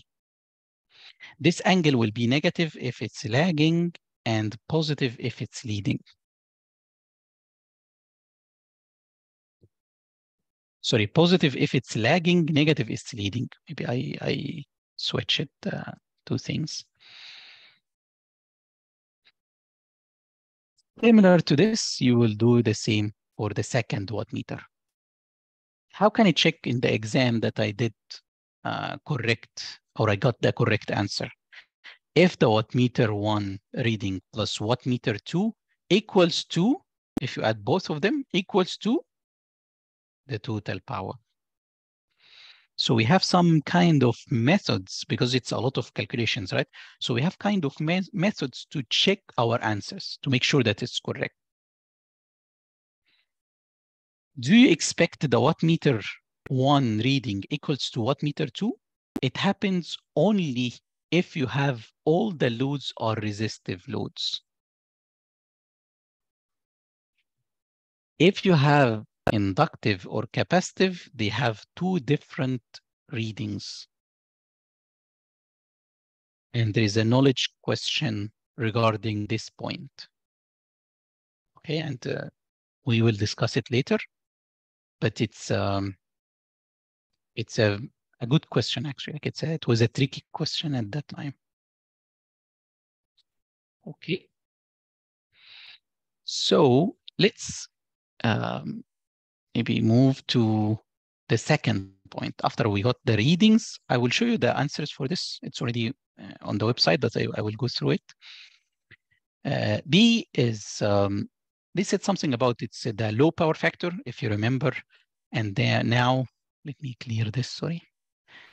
And they make some changes in the power factor by adding a capacitor. So they added a capacitor here, let's say 3 phases capacitors, and they asked you to get the values for the capacitors, right? To increase do you want to have like a unity power factor? What is the VAR per phase? VAR, it's the unit for the Q for the capacitors. Okay. We calculated, if you remember, the Q total here. You want unity power factor, unity power factor, it means the Q from the source equals to 0. All the P equals to the magnitude of the S total. No Q from the source. The capacitors here are going to supply the reactive power for all the loads. So you calculated that the total reactive power, it's the total for the capacitor. If you want to get it per phase, then you divide this by 3, you will get the 1 capacitor per phase. Because we have 3 capacitors, right? Each phase. And then you have to go through all the steps again to measure the readings for the 2 wattmeters. Not the total, because, you know, if you remember, the P total is the same. What it changed is actually the Q. The Q total now is given, it's 0. You have the P total, you can calculate the S, you can calculate the angle, you can calculate the current, and you can go through the same equations for the 2 wattmeters. Here you have a unity power factor, you will find the 2 wattmeters have the same readings. Each of them is half of the P total. Because if you add wattmeter 1 plus wattmeter 2, it should give all the power total. So, and they are equal, so it's half of the power total. Okay. Let me show you the steps because I know it's tricky. But you can see, like here, I put like try to explain everything. Put the steps as we, and this is like my for all kind of solutions you will find this. So we have the P power factor for the load A, load B, and C. We have the S and Q. I put QC positive because it's lagging or lag power factor. Wattmeter 2, wattmeter 1 readings. What I did, I got the power for all total. I got the reactive power total. Okay. I got the S total, the current total, and the angle. And this angle is the angle for the current. And then I use the phasor diagram. If you remember, it's a 30 minus the phi total. It's the angle between IA and VAC. I got the first wattmeter reading. Second wattmeter reading, it's exactly similar, okay? But I'll use V between VB and VBC. So it's here. Can you see it? VB and VBC. And then I got the reading that the two different, like the readings are different, right? As expected. The check is to make sure the two wattmeter readings summation equals to the total power. Because my diagram, the phasor diagram was not clear, so I put it here to show you the difference between wattmeter 1 was between IA and VAC, wattmeter 2 was between VBC and IB. Okay, it's a 30 plus the angle. This one was 30 minus the angle. Okay, what they did, we want to unity power factor. So I put a capacitor to exactly equal to Q total per phase divided by 3. What are the readings before and after? I put some explanation here about the after and before and after. And we will it will have the same active power However, the watt-meter readings will not be the same. It will change. And the reason, even if you have the same power, the same active power, they are going to change because the power factor changed, right? The angle changed. You get the watt meters, they have equal values. Check, multiply one of them by 2, it will give you the total power. So like 100% now, even before you go from the exam, you know that you solved this problem to the 100%. One thing that I included also on the website to solve the 2 watt meter method, because I know it's from the steps of the problem, I had through the years complaints about, okay, the phasor diagram, sometimes because we do it fast, we have some mistakes. So I tried to make another nice method for the 2 watt meter method. For the calculation of the voltage and the current, that's okay, but we don't know the cosine of the angle. We don't know how to get the cosine of the angle. Okay, so we have one note. We have something called the positive sequence. Okay, positive sequence, it means we go A, B, C, A, and B, C, A, B, C. This is the positive sequence, A, B, C, A, B, C, A, B, C. Negative sequence, you can do it if you swap between like the C and an A. So like A, C, B, and then E, C, B, and so on. Why I'm using the positive and the negative sequence? If you have a positive sequence, V, for example, AB, BC, or CA, you will have the angle with is 30 plus the phi. Remember the phi total. If you have negative, for example, VAC or CB or BA, you will have a negative sign. So I put all kind of combinations here. If you see between IA, so it could be like IAB or IAC. So with this, because it's a positive sequence, we will put positive, negative sequence, we will put negative. And this one is correct for all, you know, conditions. I put all kind of conditions, right? The angle itself can be positive if it's a lagging power factor. The angle itself can be negative if it's leading, or if it's 0, it will be, if it's unity power factor, so it will be 0. And this is the reason, in case you have a unity power factor, the angle is 0.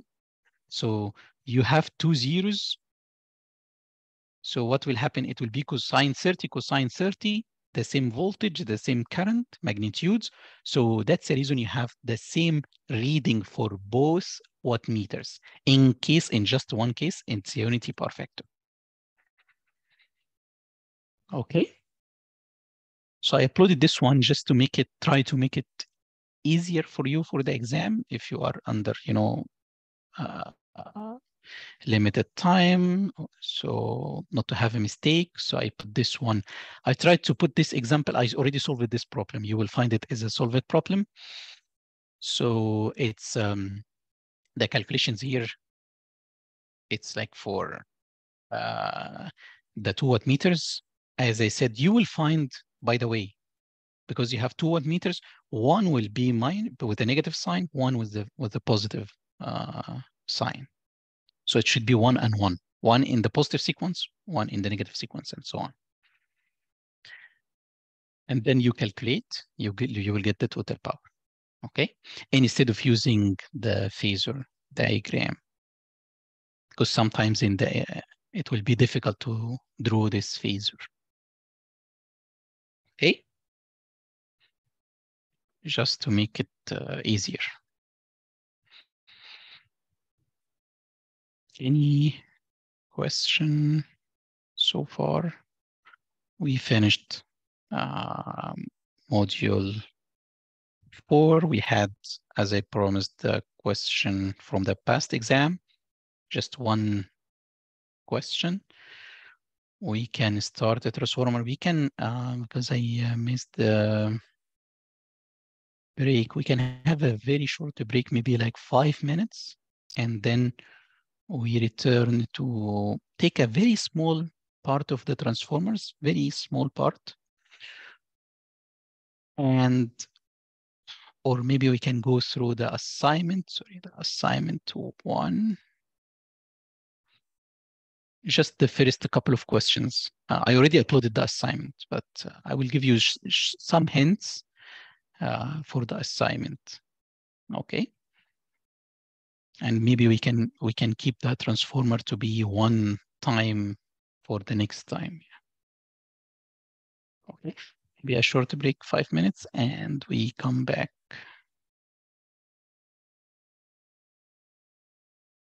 Recording and solve the, or try to go through the assignment number 1.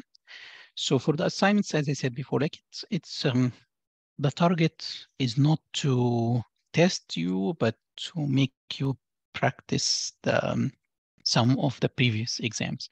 So assignment number 1, 3 questions. First one is obviously 3-phase and power question. We solved 1, but we are going to go through this one too. Second one is the magnetic circuit. Third one, we're going to do it next time with the transformer. Okay. So for the first one, it's you have a circuit. Okay. Of course, this is one of the previous exam problems for this circuit. So they have 2 induction motors, 1 heater.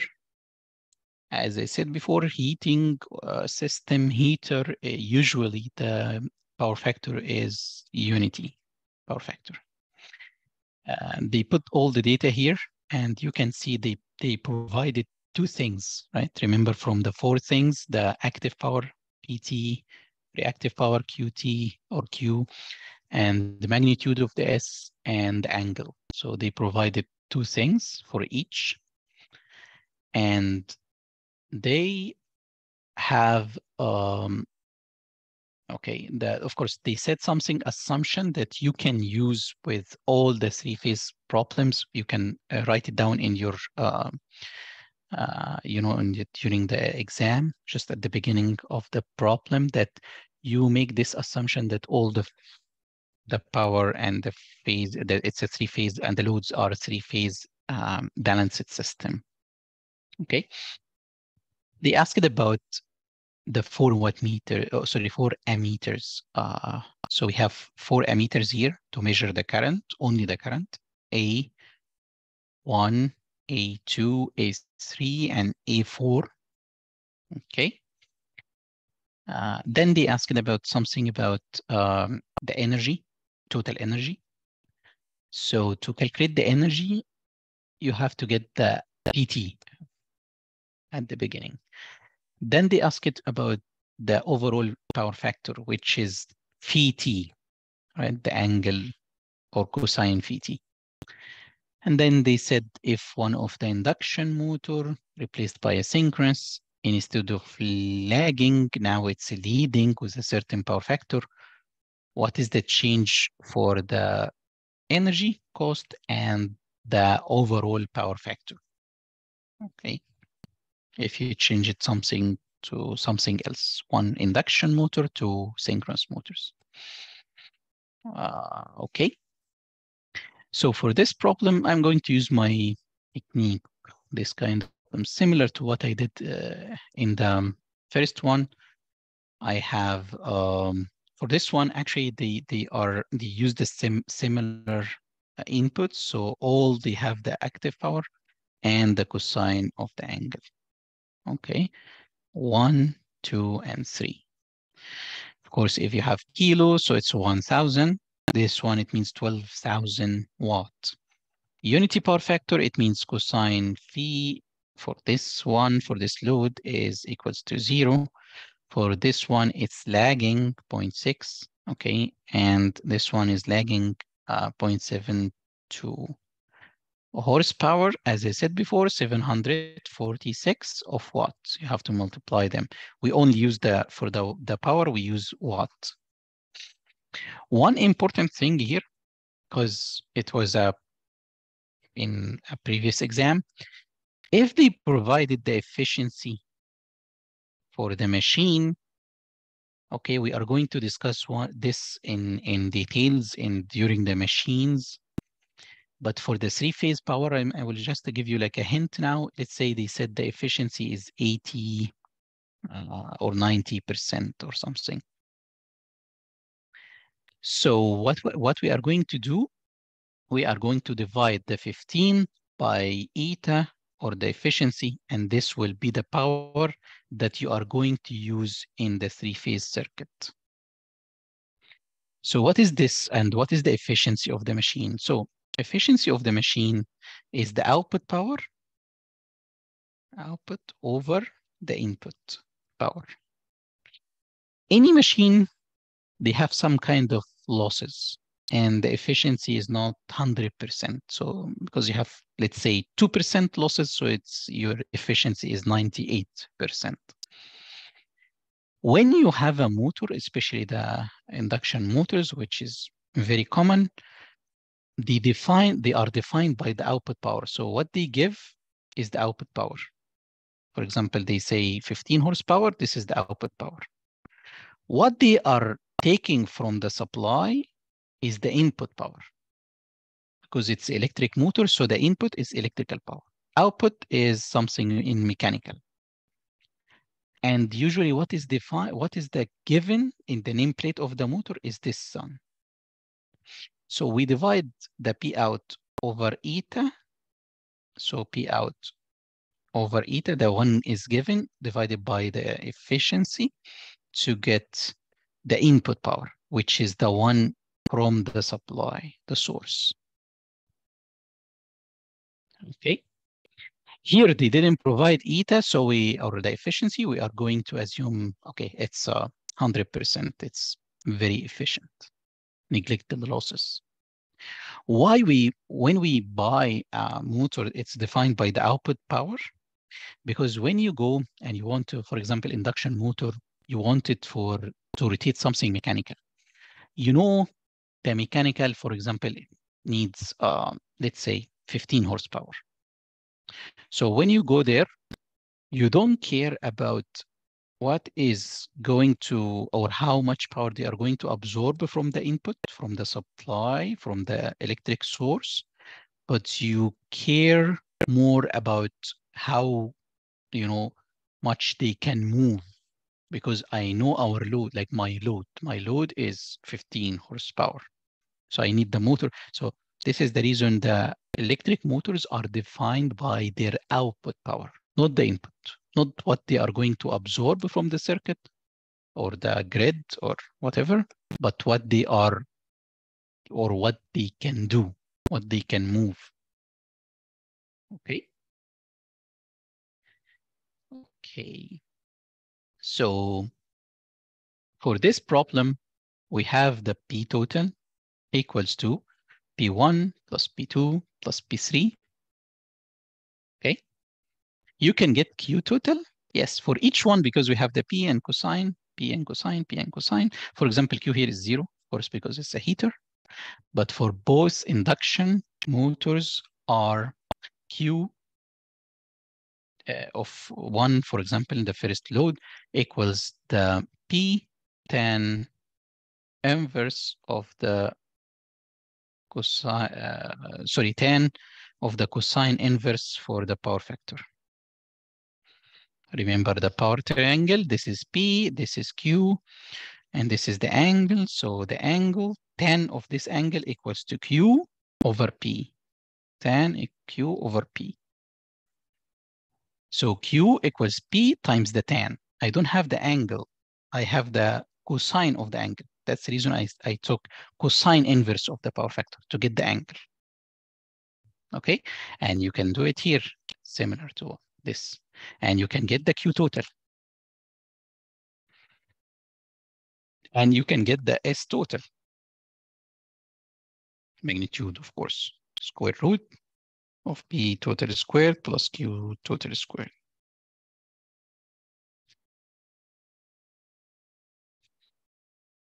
Okay. This, then it's done, right? You can get the current. Current, it's S magnitude square root 3, the voltage line, they have it here, times the current. So you can calculate the current total. You can calculate the phi total because you have the P total, you have the Q total. So phi total is tan inverse Q over P total, of course. You want the overall power factor, so it's a cosine of this angle. Okay. For the induction motors, we will study the induction motors later. It's always lagging. It's always absorbing reactive power. Okay. So you will find that this reactive power here, as they said, or the power factor, it's bad or low power factor. Okay. And we can check what they are asking for here. They ask it, for example, the first one is the 4 watt meters, sorry. So for 4 watt meters, we already calculated the total current, right? The total current.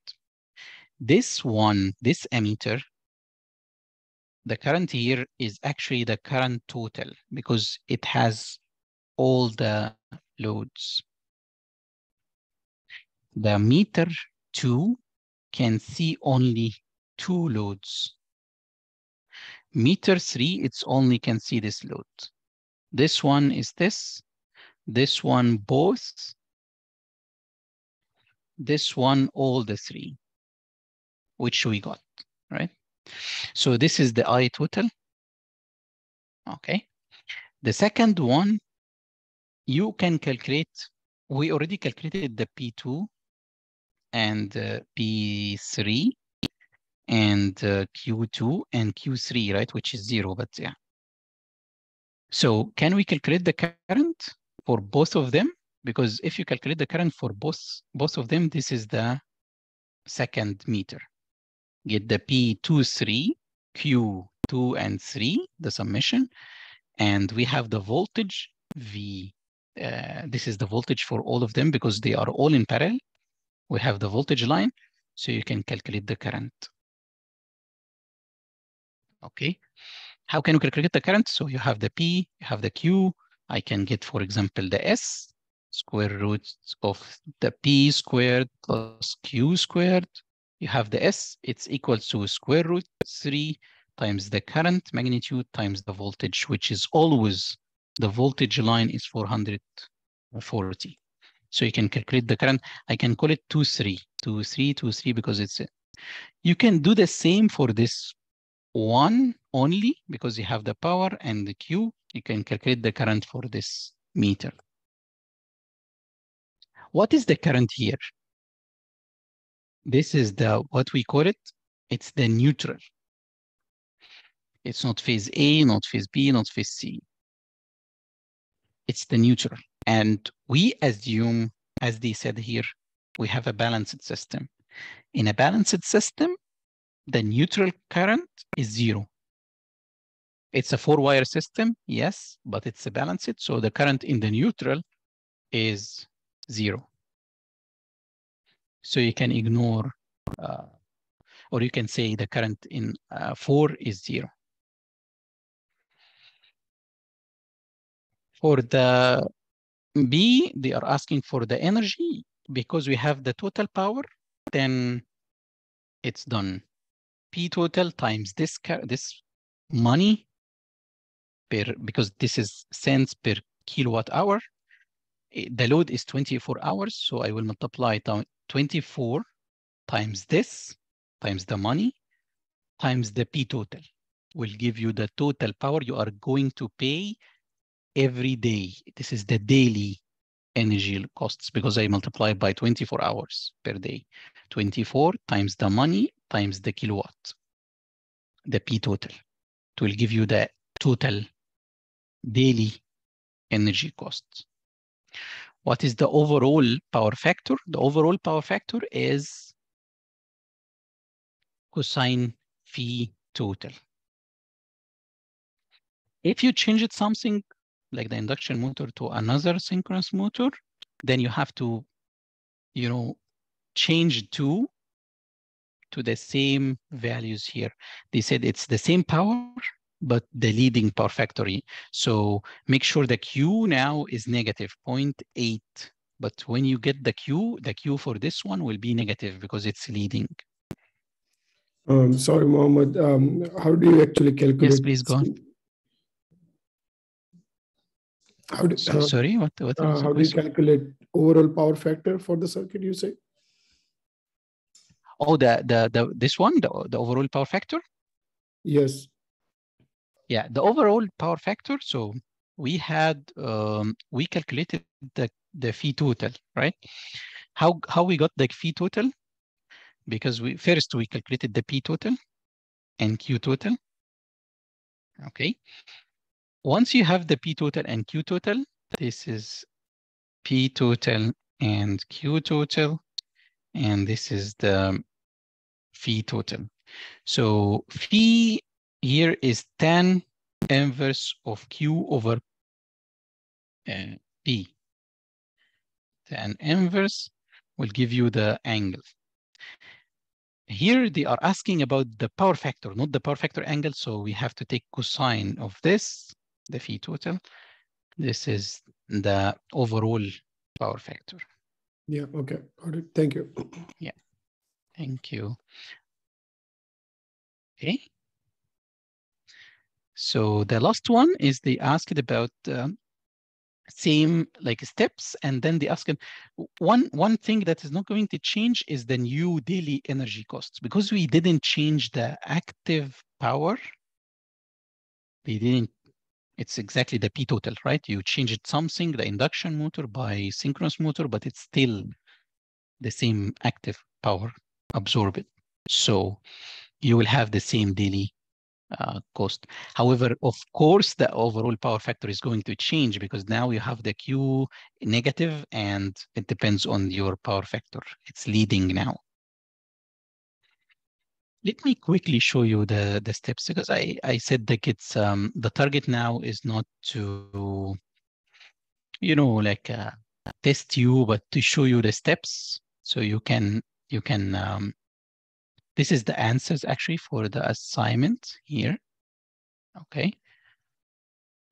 Step 1, so I got the loads P and Q, P and Q, P and Q for each of the loads, get the P total, Q total, S total.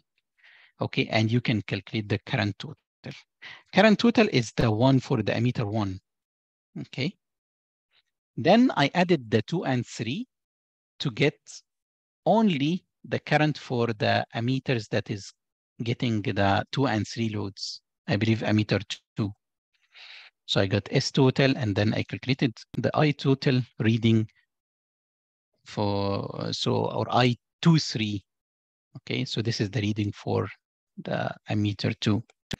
For the 3, it was just for one load. So I got it as I3. 4, because it's a balanced load. Okay, so the summation equals to 0. I made another kind of like solutions using the phasors, but this is another solutions. It shows that this one is much easier, but it depends on which one you like. So total current is the summation between I1, I2, I3. I got the current for each one, for each load separately. So this is the one, the first, the heater. I knew that that's a heater because it's the angle is 0. Can you see this is the I3, then this is I2, and this is I1. I2, it's the one for the motor, the induction motor 2, I1 for the induction motor 1. I added them, I got the same one for the meter 1. Then I added 2 and 3. 2 and 3 here. I got the meter number 2. Okay. And of course, it's 3 if you want a 3 only. So 3 is the 3 only, like is this one. This is the meter number 3. Meter number 4, reading is 0. Okay. This is the overall current, angle, by the way. After you got the current total, this is the overall angle. Can you see it's a negative sign because it's lagging? It's always lagging because at least for the case you have 2 inductions, because you have 2 inductions lagging and one heater, which is neutral, 0 power factor. Power factor is unity, I mean, like 0 angle. So the total will be lagging, right? And total energy, power times time times the money. And this is in cents per day. If you wanted to make it, you know, by dollar, you have to divide by 100, right? Overall power, it's P over S total, or the cosine of the angle. Positive because it's lagging. You have the same load, but you put like negative leading 0.8. Energy cost will not be affected because it depends on the active power, the P total, which is the same. New power factor will be, surprisingly, you will find it's very close to the unity power factor, 0.999. So after you put the synchronous, actually the synchronous, because it's leading, if you look at the problem again, because now this one will turn to be asynchronous, it will give all the reactive power for the other induction. The synchronous will give to the induction motor number 1. And this one is unity, so it will be like this unity power factor as the overall. And yes, that's it for the first problem in our assignment. So any question? Or we can go in the last maybe like 10 minutes on problem number 2 in the assignment. Okay, no question. I can start the magnetic circuit problem, like problem number 2. So you have, this is the problem. We have the BH curve, okay, the flux density against the field intensity, ampere turns. And you have all the dimensions, including the thickness here. If you want, you see it's 5 centimeters. You can have a look at the dimensions. Okay, all the, here, the leg here is 6 centimeters, 6 centimeters. This one is 6 centimeters. This one is 6 centimeters. This one is 10, okay, centimeters. This is 20. I see that there is a symmetry between the 2 parts here. So this is the kind of things that you, once you see the core, you try to see the symmetry as we saw before. We solved one after the magnetic circuit, if you remember. Okay. So for this one, they are asking, okay, have the core of a magnetic circuit given and they have a certain cold rolled steel, kind of steel. So, and this one is the BH curve for that, for the same material. Depth is uniform, 5 centimeters. It's already here, the depth for the core. And BH curve is given. And they provided some assumptions that actually you can write in any kind of problems in the exam for the magnetic circuits, unless they said something different. For example, the neglect the leakage flux. For example, leakage, it means all the flux, we are going to assume that they are going to like flow inside the core. And the fringing effect for the air gap is neglected. So the area of the air gap will be the same. It's not, there is no larger effective area as we said in the magnetic circuit problems. Okay.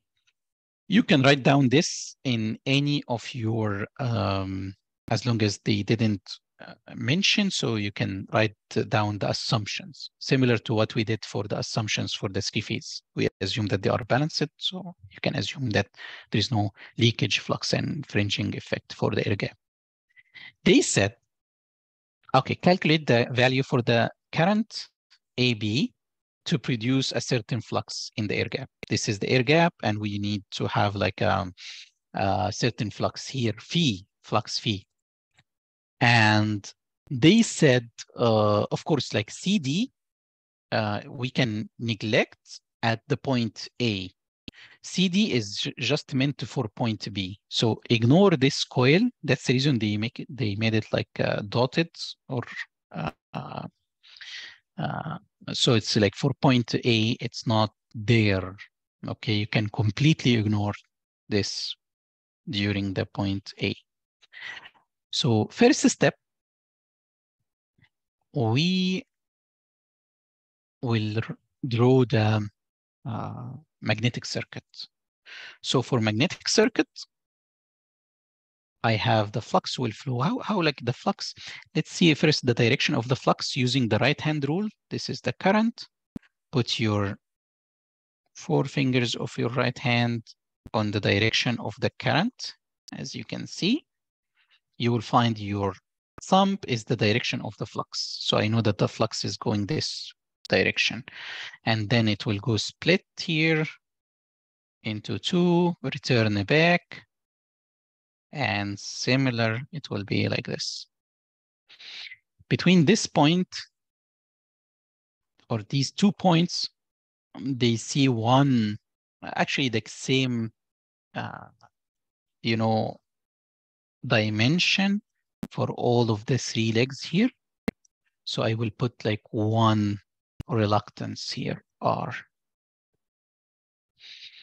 Here, you will see part iron, part air gap, and coil or a source. So I will put 2, 3 things. One is reluctance for the, I can call it like middle leg. This one I call it like the left, right, and the middle, for example. This is RL. This is RM for the middle, the part of the iron in the middle. This one is for the air gap. Reluctance for the air gap. I usually call it G. And a source, I know that the positive in up because of my right hand rule. And then I connect this to here. The other one is actually exactly similar to the one on the left, right? Same dimension, same everything. Actually, they are equal. There is a symmetry here. If you put like a line here, this side is similar to this. So it's like reluctance for R equals to the reluctance for the left. The right equals to the left reluctances. Okay. They are asking for, we know the flux here, it's given. They are asking for the current I. We have the number of turns, but they are asking for the currents.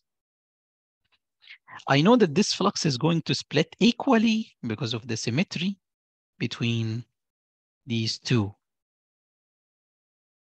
Okay. So how can we solve this circuit? The first thing I usually start with is the air gap. If we have air gap, because usually the air gap, I can get the MMF for the air gap immediately, just for a G for the air gap. It's the phi, which is given, times the reluctance for the air gap. As long as the phi of the air gap is given, I usually start with. So phi times length of the air gap over the mu naught times the area of the air gap. We have everything. The length of the air gap is 1 millimeter.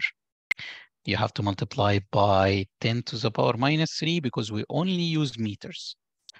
Cross-section area, I know that it's 10 times 5, right? This is 5, and this here is 5 and 10.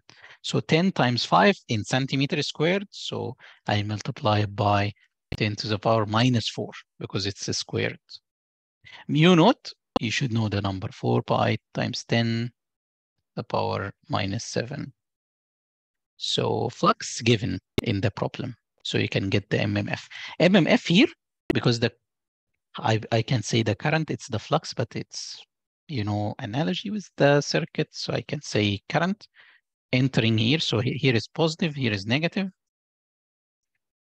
Okay, so I know the MMF here. What I need the current here, or I need the MMF for the source. So you can make a KVL here. So the MMF of this source, let's call it like S, the source, S here, equals to the MMF of the air gap, this one, plus the MMF for the M, let's call it M because of the middle, plus the MMF of whatever you want. Because we are doing KVL here, we can say MMF of the right or the MMF of the left, because it doesn't matter, they are exactly the same. I got the first one, and this one equals to N times current. Number of turns given. So if I can calculate this, I can get the current. I have the MMF for the air gap. It's done here. What is the MMF for the iron parts? This and this. We said as long as the BH curve is given,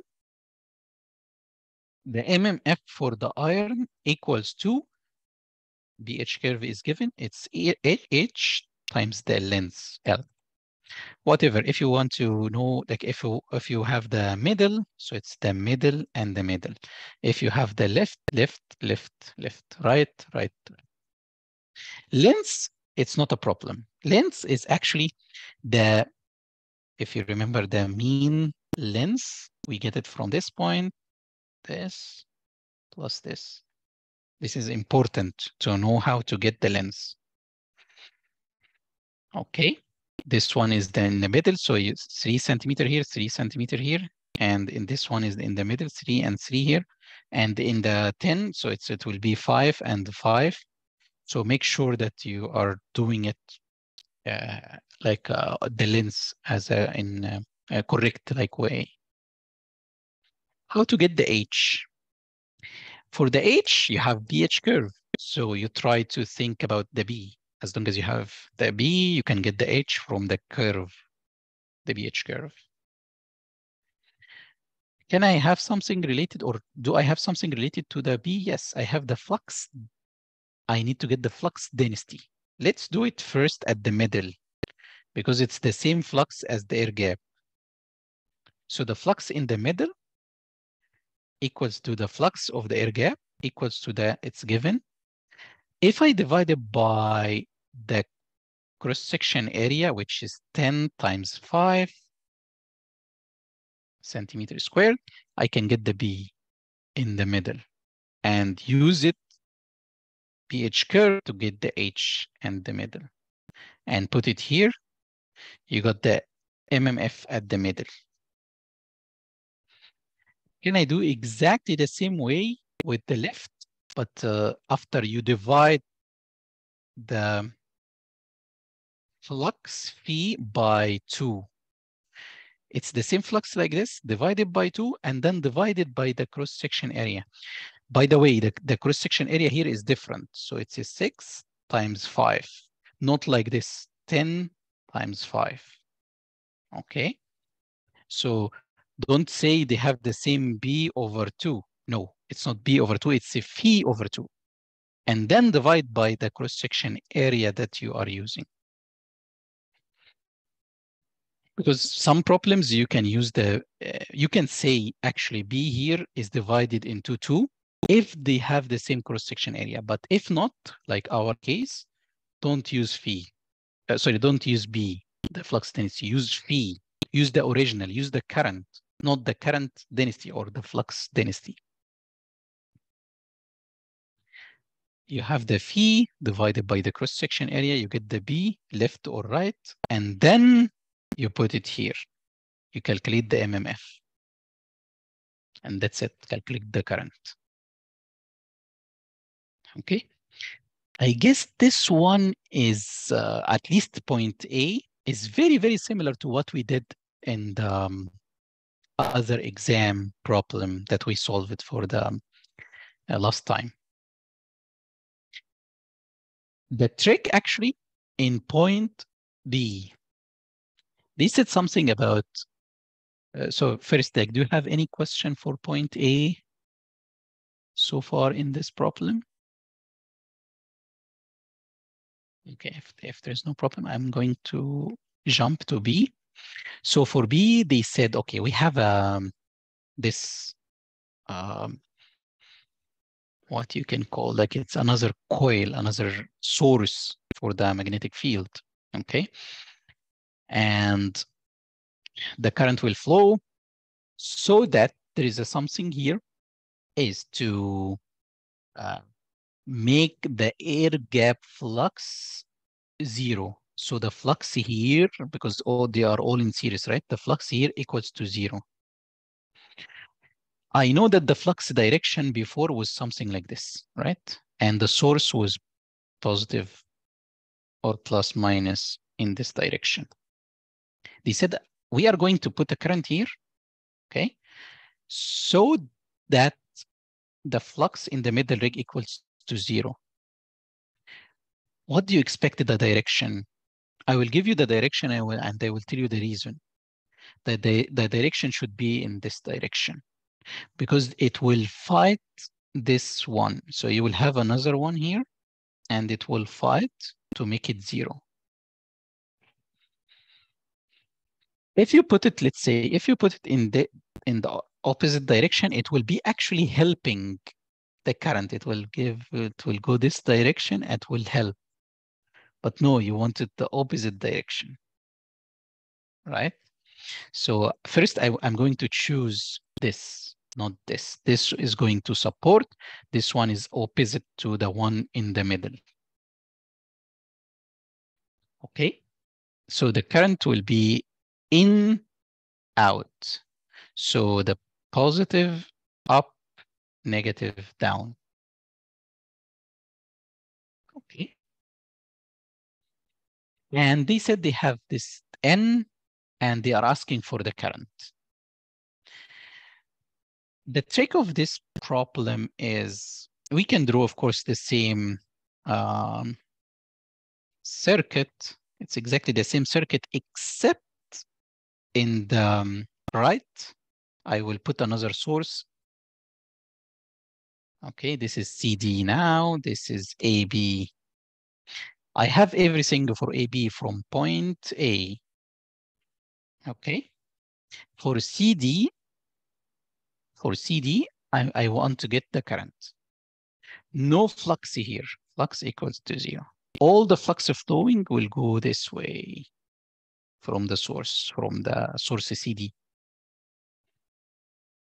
How can you solve this? It's a tricky question.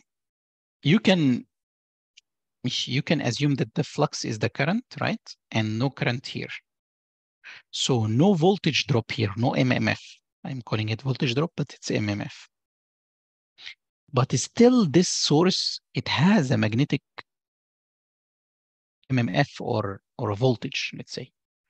And it's connected in parallel with this reluctance. So this reluctance will see the same voltage as the source. If you make a KVL here, no flux here, no voltage drop or no MMF, no voltage drop at the air gap or the middle reluctance. So the MMF here equals to the MMF of the source. Okay. Then, very important, the flux, it's the same flux here, flowing from this reluctance, not going here, no, all of them going through the same reluctance. So you will find that this one also will be the same MMF of the source AB. This one is MMF of the source AB. because it's only one current flowing same resistance, let's say, and going all the way to the same resistance. We said the resistance at the right equals to the, or reluctance of the right equals to the reluctance of the left.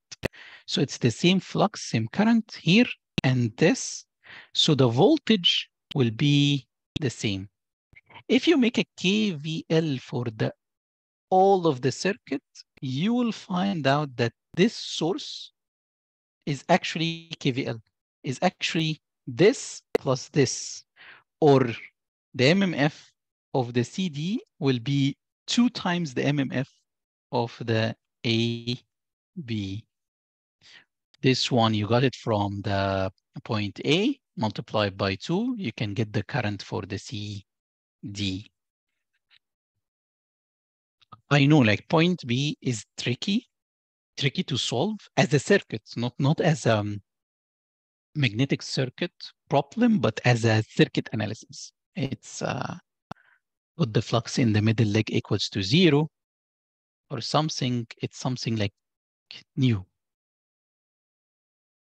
And let me show like the steps and let me know if you have any question.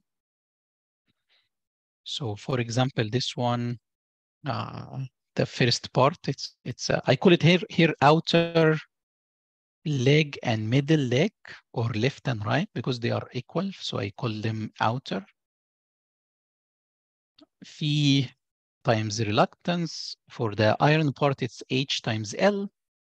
And I got the values here.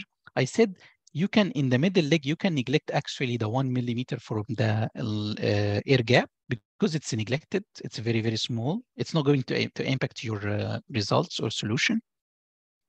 Get the reluctance for the air gap. Divide the flux here by 2. Okay. Get the current. Then at the end, you have a flux here equals to 0. All the flux will flow here. So this is the one, no flux here. So this voltage will be here. And you have the same flux times the reluctance. It's the MMF, and same reluctance and same flux. So they are 2. If you make KVL, they are 2 equals to this one. I tried to write more explanation here, but at the end, you will get this current. Direction of the current is entering at the C. We actually, if you look at this, they are asked about the direction of the current too, for the second coil. So the right-hand rule and everything. Any question so far? I'm done for today.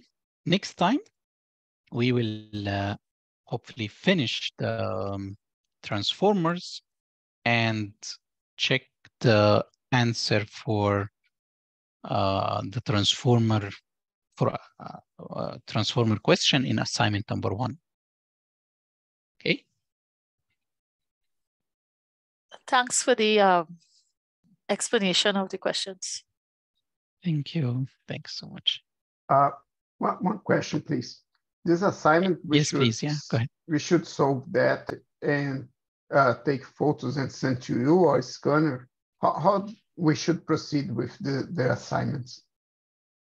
Yes, so we have actually like up to two more weeks. Within the 2 weeks, you can start, of course, solve. Of course, you will do it on a paper.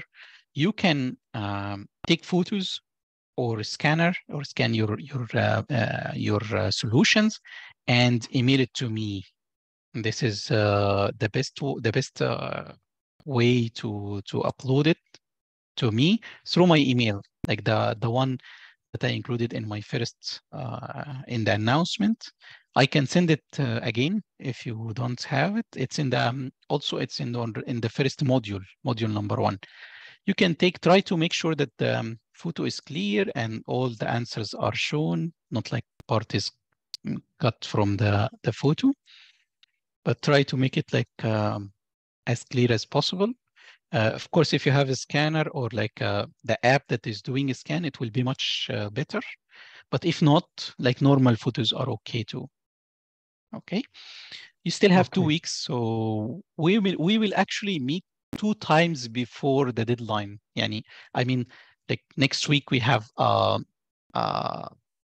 meeting, and the week after we have another meeting, and then after the second meeting in up to the midnight, you can upload your solution. So because we haven't finished the explanation for the assignment last problem, the transformer one. So we'll take the transformer next time and this question, and then we are going to you will have another week actually to finish everything and email it to me. Okay, understood. Okay. Thank you. Thank you. Thank you.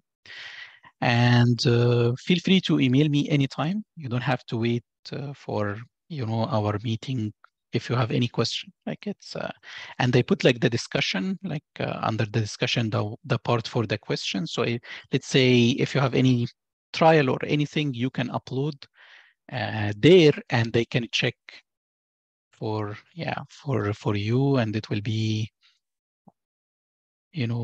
easy for everyone to check and keep it actually like as a our bank of questions and answers.